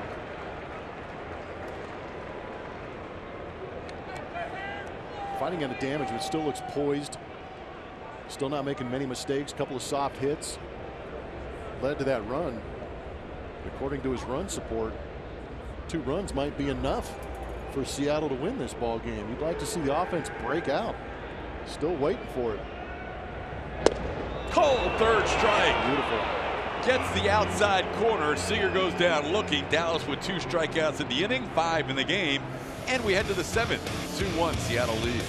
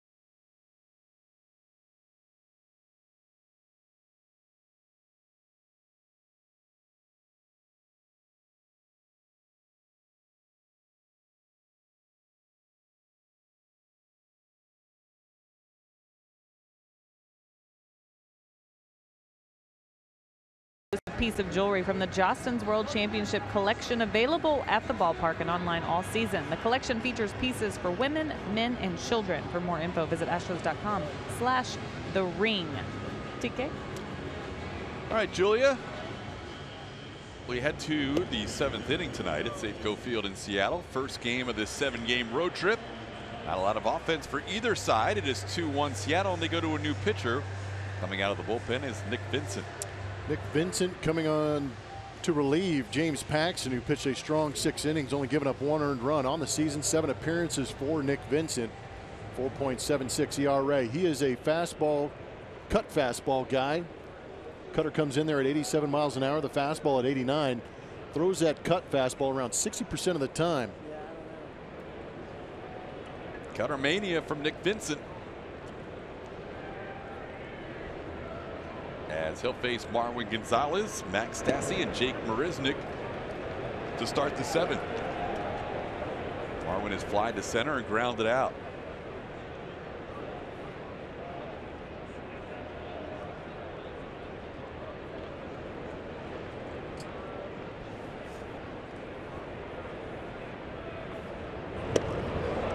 There's that cutter in. Marwin swings through it. It's 0-2. In last year, 29 holds, second most in the majors behind Taylor Rogers.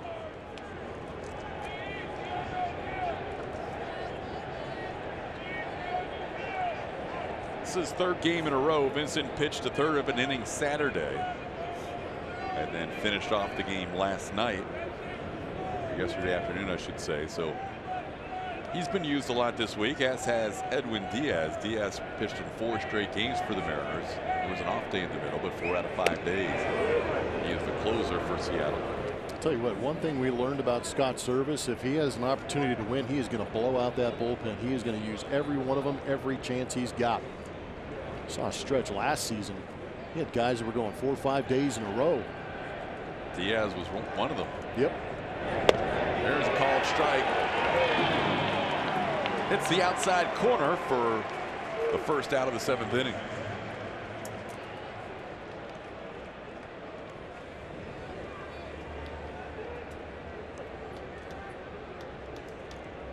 Astros did some damage against the Mariners bullpen last season. Altavilla was in that mix, getting hit pretty hard. Nick Vincent. All those stats were here at Safeco Field last year. Here's Max Stassi on the inside corner with a strike.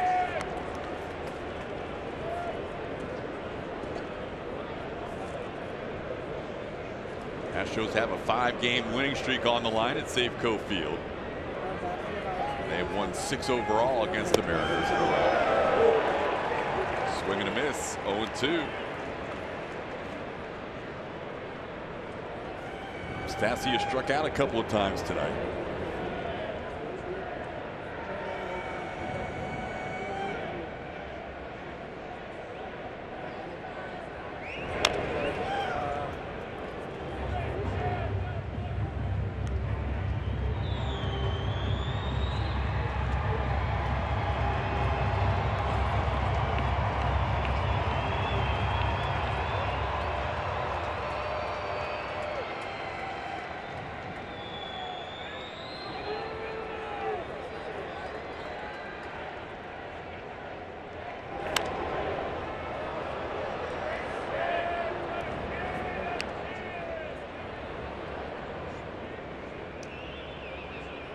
Paxton goes 6 innings tonight.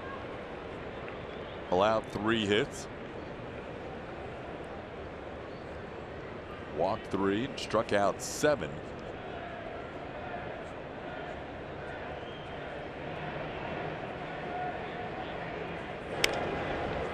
Stassi pops one up. Robinson Cano doesn't have to move far.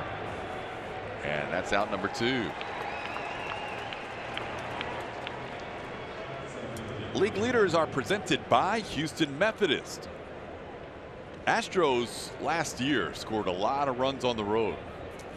Many more runs on the road than at home. And since the beginning of last year, nobody even close to what the Astros have done in terms of scoring runs per game away from Minute Maid Park.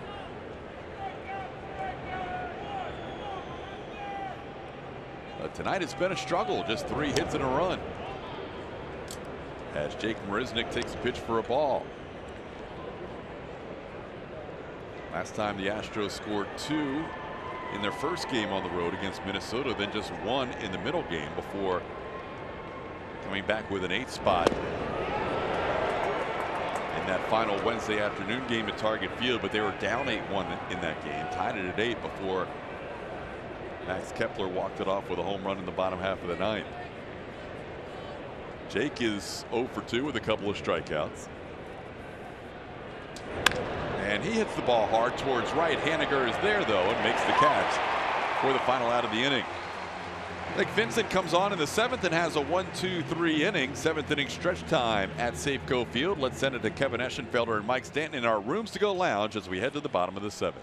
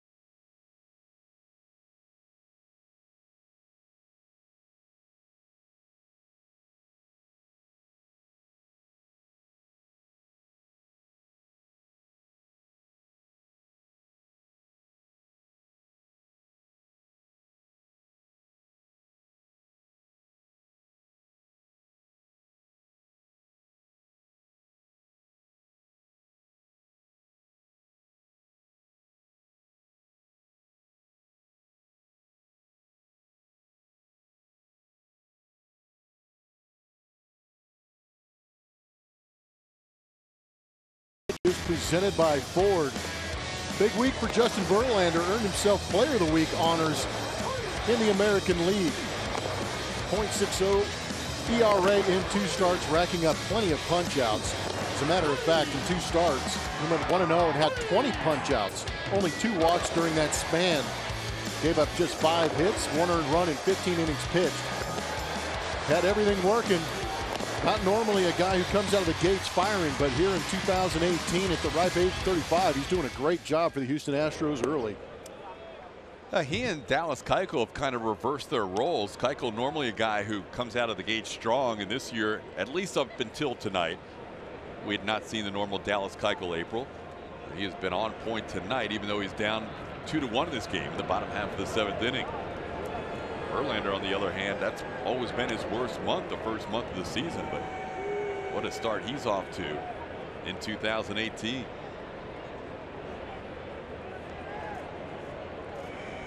Mitch Haniger leads things off. Number 6 hitter in the lineup, followed by Guillermo Heredia and Taylor Motter. And Dallas has missed with the first 3 in this inning. TK, to add on what you guys were talking about with Verlander, he did say that's, the weakness of his career is April. It's that start. And so this spring paid a lot of attention to detail, more so than he has before. He said usually he's more worried about getting his arm ready and how he feels. This year he was just paying more attention to detail, and that's what he wanted to do, to look at things that he had success with late in last season. Of course, we got to see that firsthand and applied it to early this season, and feels really good about where he is right now. And he should, because he usually gets stronger as the season goes along. So if he's out to a good April, that's not good news for the rest of the league. Verlander has a career ERA coming into this season of 4 in April. Here's a ball in the right center field. Springer on the move, and he's going to play it on 1 bounce. Heredia takes the turn, heading to second. George's throw a little bit high. Heredia in safe. Good effort by Springer, but Heredia with us 1-out double in the 7th. Could almost see it in the way George went after that baseball, that he's tiptoeing out there. Again, we've seen the turf out there not be really conducive to making some strong moves. The choppy steps, still some earth coming up as he's chopped the steps, trying to make a good throw in there. Ball's down, it might be a different story on Heredia. But good base running by Heredia. You've got to challenge the defense. And there's really nothing he could do. It's not the footwear, it's just the field surface that they're playing on tonight. That's giving way at various points in the outfield. Taylor Motter takes a strike. Well, if he gets aggressive and snipers and falls down and allows Heredia to get an extra base, that, you can't do something like that. Dallas is sitting right now at 83 pitches. The bullpen has not thrown a pitch all night for the Astros. 0-1 pitch is up. It's 1-1.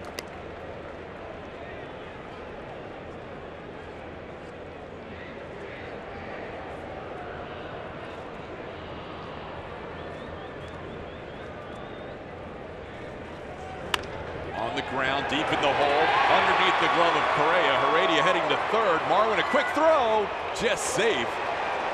Is Heredia third? Almost got caught trying to advance from second to third on that single to left.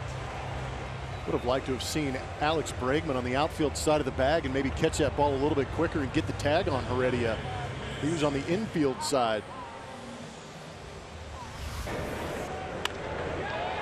Hard to believe with all the action, one actually got past Carlos Correa, but Alex Bregman didn't try and close the space in between himself and Marwin Gonzalez.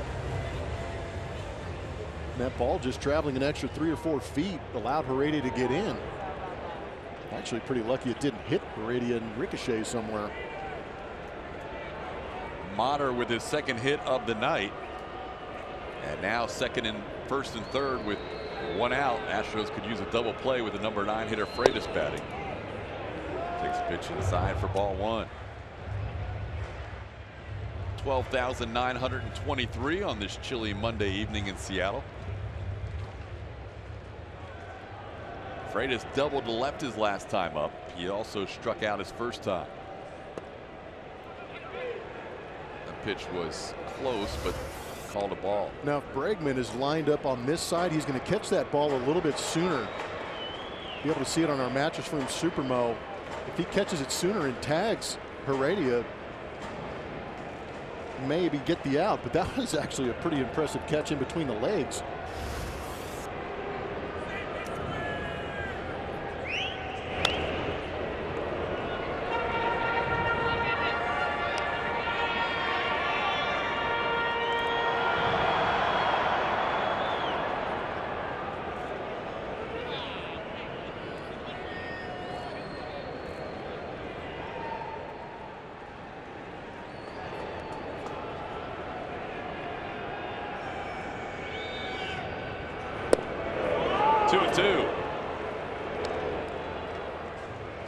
Dallas knows runs have been at a premium for the Astros offense, so he's trying to keep this right where it is now at 2-1.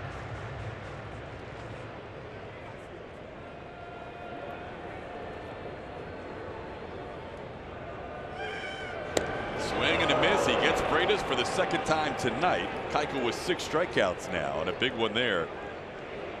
Runners remain on the corners, now 2 away in the 7th.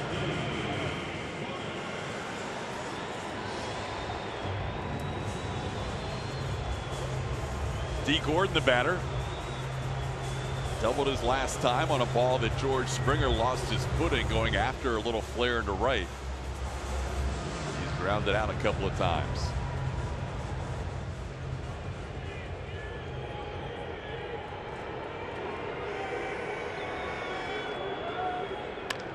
On the ground, Yuli has it. He'll take it himself, and Dallas works out of a jam. Nicely done by Keuchel. We head to the 8th. It's still 2-1.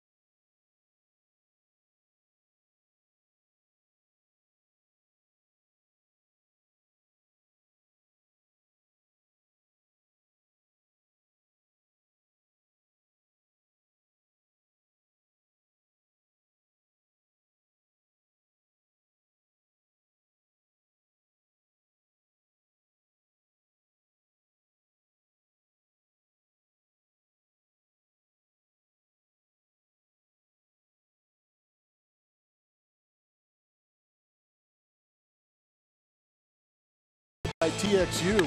Pretty easy call on a night where the Astros have only put 1 run across the board, and it was the first hitter of the game, George Springer, hitting a blast off of James Paxton, trying to ignite this offense, trying to get on base for somebody else to drive him in. Did a good job in his 3rd AB, getting the base hit the other way with a little soft contact in comparison to the rocket he hit in his 1st AB. He's perfect on the night. 2 hits and a walk, trying to get something going here. Yeah, not much for the Astros offensively since that leadoff home run. A single by Correa later on in that inning, and then a single by Springer in the 5th. Paxton would walk 3 while he was in there. A 1-2-3 7th for Nick Vincent, and now Juan Nicasio comes on in the 8th. Out of that bullpen, another guy who's made 7 appearances. We talked about Scott Service, pretty willing to go to that bullpen when he can. Inflated ERA.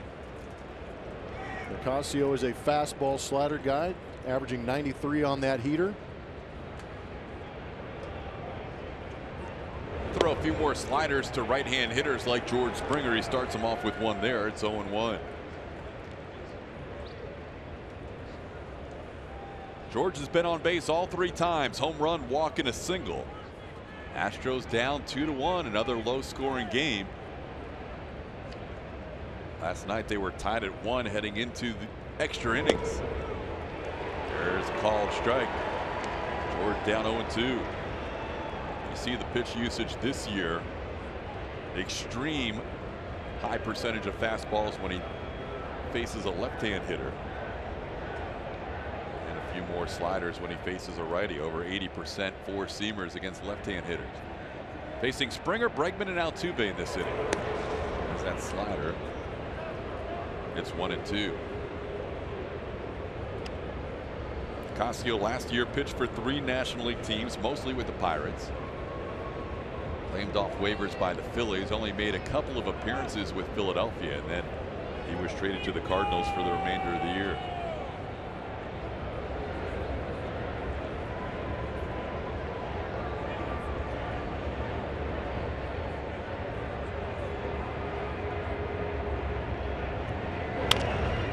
Casio can't field it, but Cano is there, and he was able to get Springer for the first out of the 8th.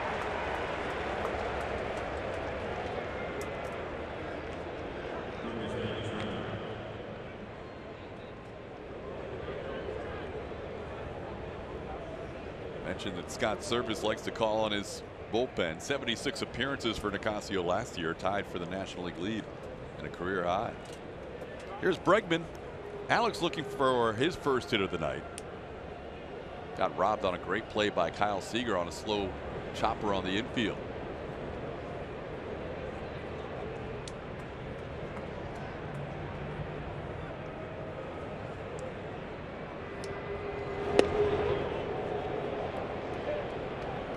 Coming into this game through 16 games, the Astros in 2017 and 2018 had scored the exact same number of runs.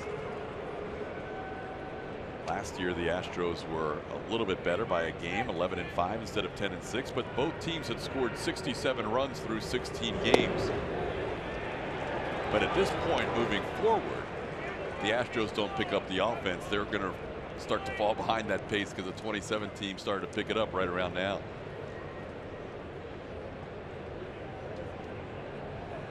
Lately, as we showed you early in the game, the split between the first 6 and the last 10 are not good. Last 10 games, the Astros have the lowest OPS in baseball. And that just doesn't make sense with this lineup. These guys are too good. Same guys. Yeah. It's not like they traded away anybody, or obviously Beltran retired, but. And the league's going to make adjustments, but I still feel that these guys are talented and smart enough to go out there and make the adjustment to what's being made to them. Bregman in the air to center field. D. Gordon drifts back. 2 outs in the 8th. Time to name that Astro, brought to you by Nissan. We asked you this question: who am I? Hall Pass award winner, one crazy summer. So you send your guesses to @ATT Sportsnet SW. Big unit. Randy Johnson came over from the Mariners to the Astros in 1998. Remarkable numbers that year with Houston. Verlander kind of made him forget about that trade a little bit, didn't they? They had the high expectations on that trade in 1998. Kevin Brown showed up and totally redeemed themselves last year with picking up Justin Verlander. It's been fun to watch Verlander in an Astros uniform. He has been gold. Got to wear that gold uniform to the Astros the first 2 home games of the year. Morton started the first game and Verlander started the second game. Here's Altuve facing Juan Nicasio with 2 outs and nobody on.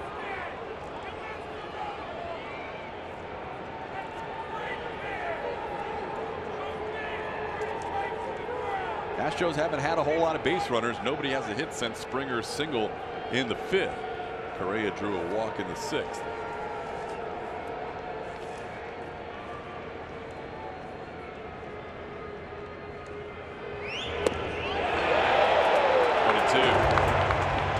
Altuve's hit the ball hard his last 2 times comes up. He flied out to the wall and right in the third and lined out to center his last time.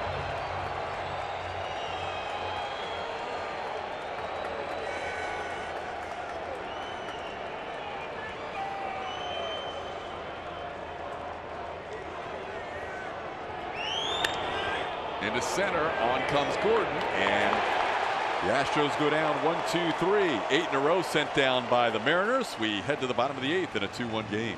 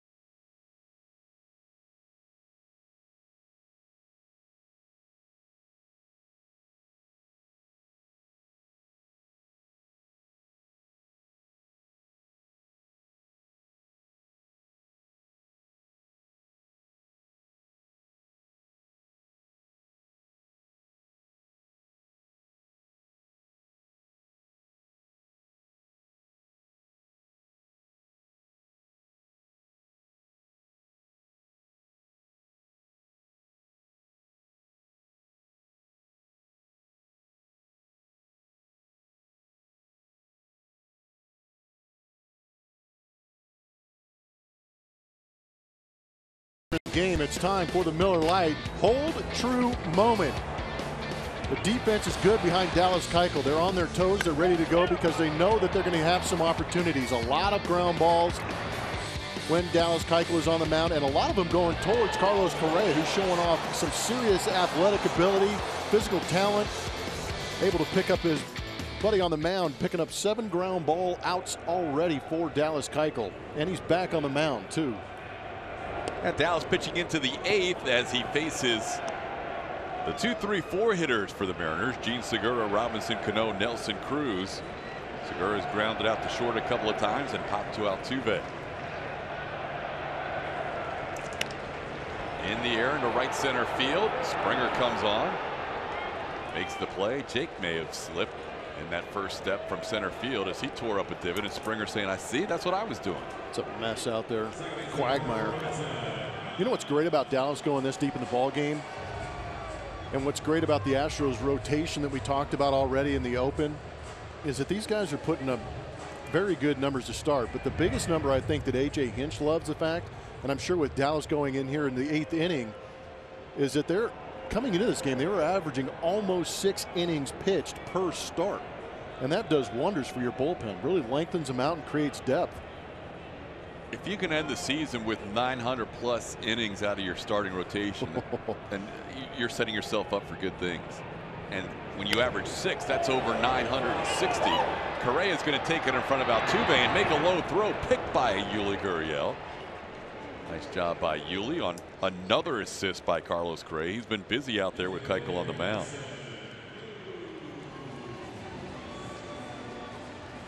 Eight assists for Correa tonight. It's pretty impressive. He has been hyperactive out there on defense and ranging to his left, a couple of plays right at him, ranging to his right. Yuli picking him up.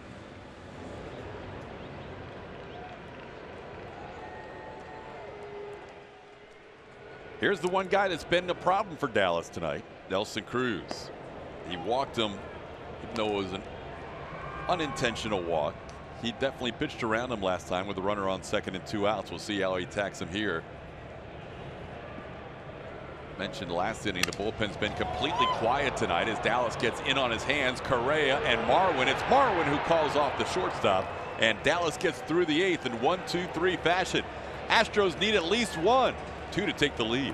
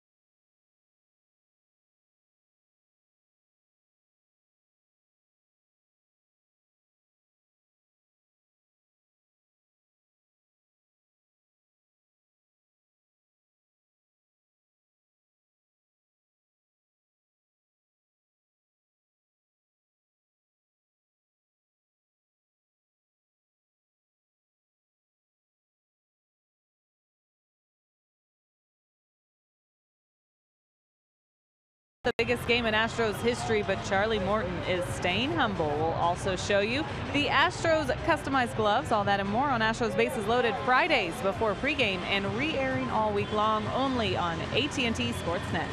TK. All right, Julie, on we go to the 9th inning in this 2-1 game. The Astros will have Carlos Correa, Yuli Gurriel, Evan Gattis due up, and they face the closer for the Mariners, the youngster Edwin Diaz. Youngster's got a great arm. Averages 97.5 miles an hour on the fastball, has a put-away slider. Relied on heavily out there in that Seattle bullpen. 7 games this season, 6 saves in 6 opportunities. 14 punch-outs in 7 innings, only 1 walk. Great numbers in his career with those 6 saves. He now has 58 saves. In addition to the 1 walk, he's only allowed 1 hit all season. He has been as dominant a closer as there has been this season as he faces the Astros trying to preserve this 2-1 lead. He has hit a couple of batters, and he's in on the hands of Correa for ball 1. It's not comfortable anytime, but especially on a cold night with 96 bearing in on you. James Paxton 6 innings, a 1-2-3-7 for Nick Vincent, a 1-2-3-8 for Juan Nicasio, and now Edwin Diaz. Correa fouls one away.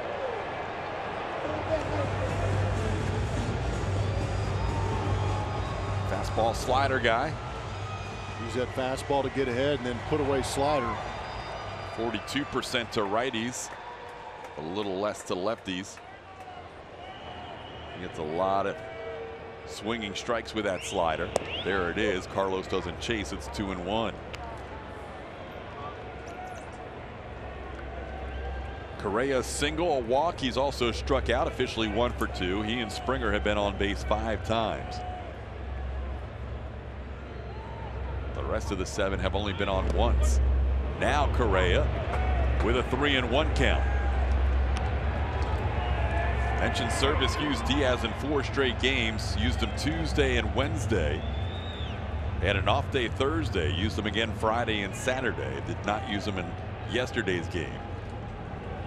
This is 5 times in a week that Diaz is being used, and that is a walk to start the inning. Tying run on base to start the 9th. 2018 Astros Buddies memberships presented by BBVA Compass are now available for kids 12 and under. Buddies receive 4 game tickets to an Astros regular season game, a backpack, cap, socks, exclusive benefits throughout the year for only $25 plus tax. Visit astros.com/buddies to sign up today. Here's Yuli Gurriel. Up and into Yuli. He has a 24-year-old, has not been able to find the plate with 5 of his first 6 pitches. Yuli was robbed on a great catch by Mitch Haniger his last time up. What could have given the Astros a 2-1 lead at that point. And he hits a line drive, but it's towards D. Gordon, who gets back on it and makes the play. Yuli hit the ball hard, but at the center fielder for the first out of the 9th. Great swing by Yuli, nothing to show for it. Fastball up in the zone. He did a good job of getting the hands above the baseball again and driving it to center field. Unfortunately, nothing to show for it. That positioning by the Mariners outfield, perfect. Evan Gattis due up. Josh Reddick is going to get a pinch hit appearance. Reddick will pinch hit as the DH facing the right-hander Edwin Diaz. Josh takes a called strike. Josh had the first hit of the game last night for the Astros, breaking up the Bartolo Colon no-hitter in the 8th inning. Colon had gone 7 innings of perfect baseball before walking Carlos Correa.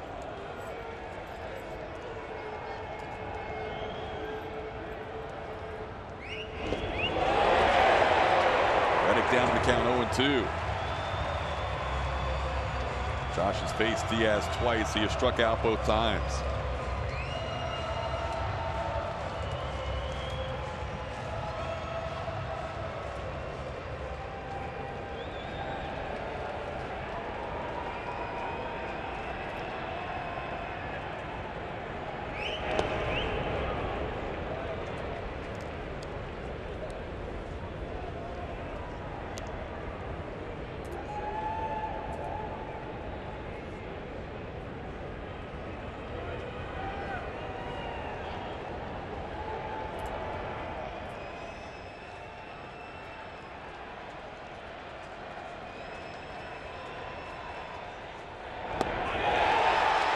Diaz gets him swinging. 2 outs in the 9th. Houston Astros baseball on AT&T Sportsnet is brought to you by Toyota. Let's go places. And by Jack in the Box. Try the new Cholula Butter Jack, part of the Buttery Jack family. Diaz will now face Marwin Gonzalez. Batting left-handed. 0 for 3 tonight. Marwin takes a strike. Diaz is feeling good about that slider. First pitch slider to Marwin down the zone. Great pitch to get ahead. Marwin 1 for 3 against Diaz. Brian McCann on deck if a Marwin reaches base. There goes Correa. The pitch is outside. The throw bounces in there. Correa is now in scoring position. That's a big steal. Tying run now in scoring position. Second steal of the season for Carlos. Matches his total from last year. That was almost like a pitch out. That was a mini pitch out, yep. Better throw might get him. So now the Astros just need a hit to the outfield. As aggressive as Pettis, Gary Pettis is at third base, more than likely he would send Correa as the tying run. Freitas is out there to try and ice Diaz. I'm not sure why he's out there so long. I'm sure they're going over signs with the runner now at second base, make sure they get on the same page. But if I'm catching Edwin Diaz right now, I'm making it pretty snappy so I can get behind home plate and put down that slider sign. Just 1 hit allowed all season by Diaz. In 7 2/3 innings. This one bounces up there. Good block by Freitas. It's 2-1.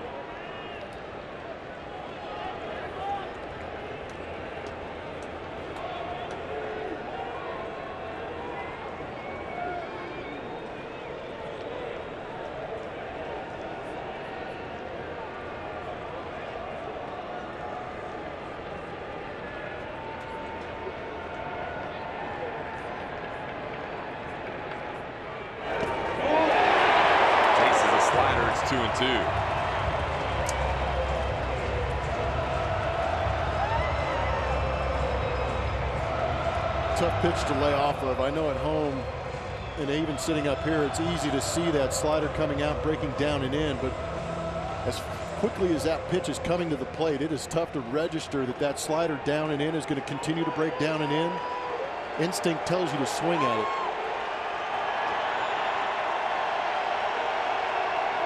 In a perfect world, you'd like to see that slider elevated.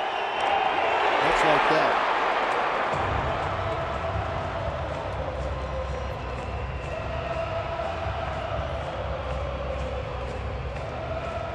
Yuli hit the ball hard. He's had some tough luck his last 2 at-bats. Astros with just 1 run on 3 hits tonight. Mariners pitching has walked 4, including Correa on second. Robinson Cano calling time. He wants to talk to Diaz. And that'll draw Freitas out to join the conversation. Should have drawn Freitas out immediately, because usually when a middle infielder comes towards the mound, maybe they picked up on something or there's something going on with the signs.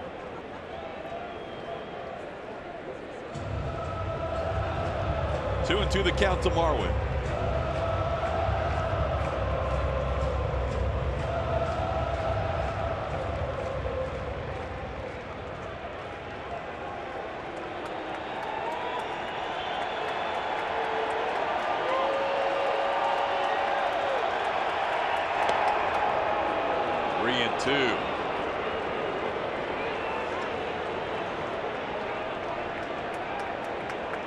Brian McCann will hit for Max Stassi if Marwin reaches.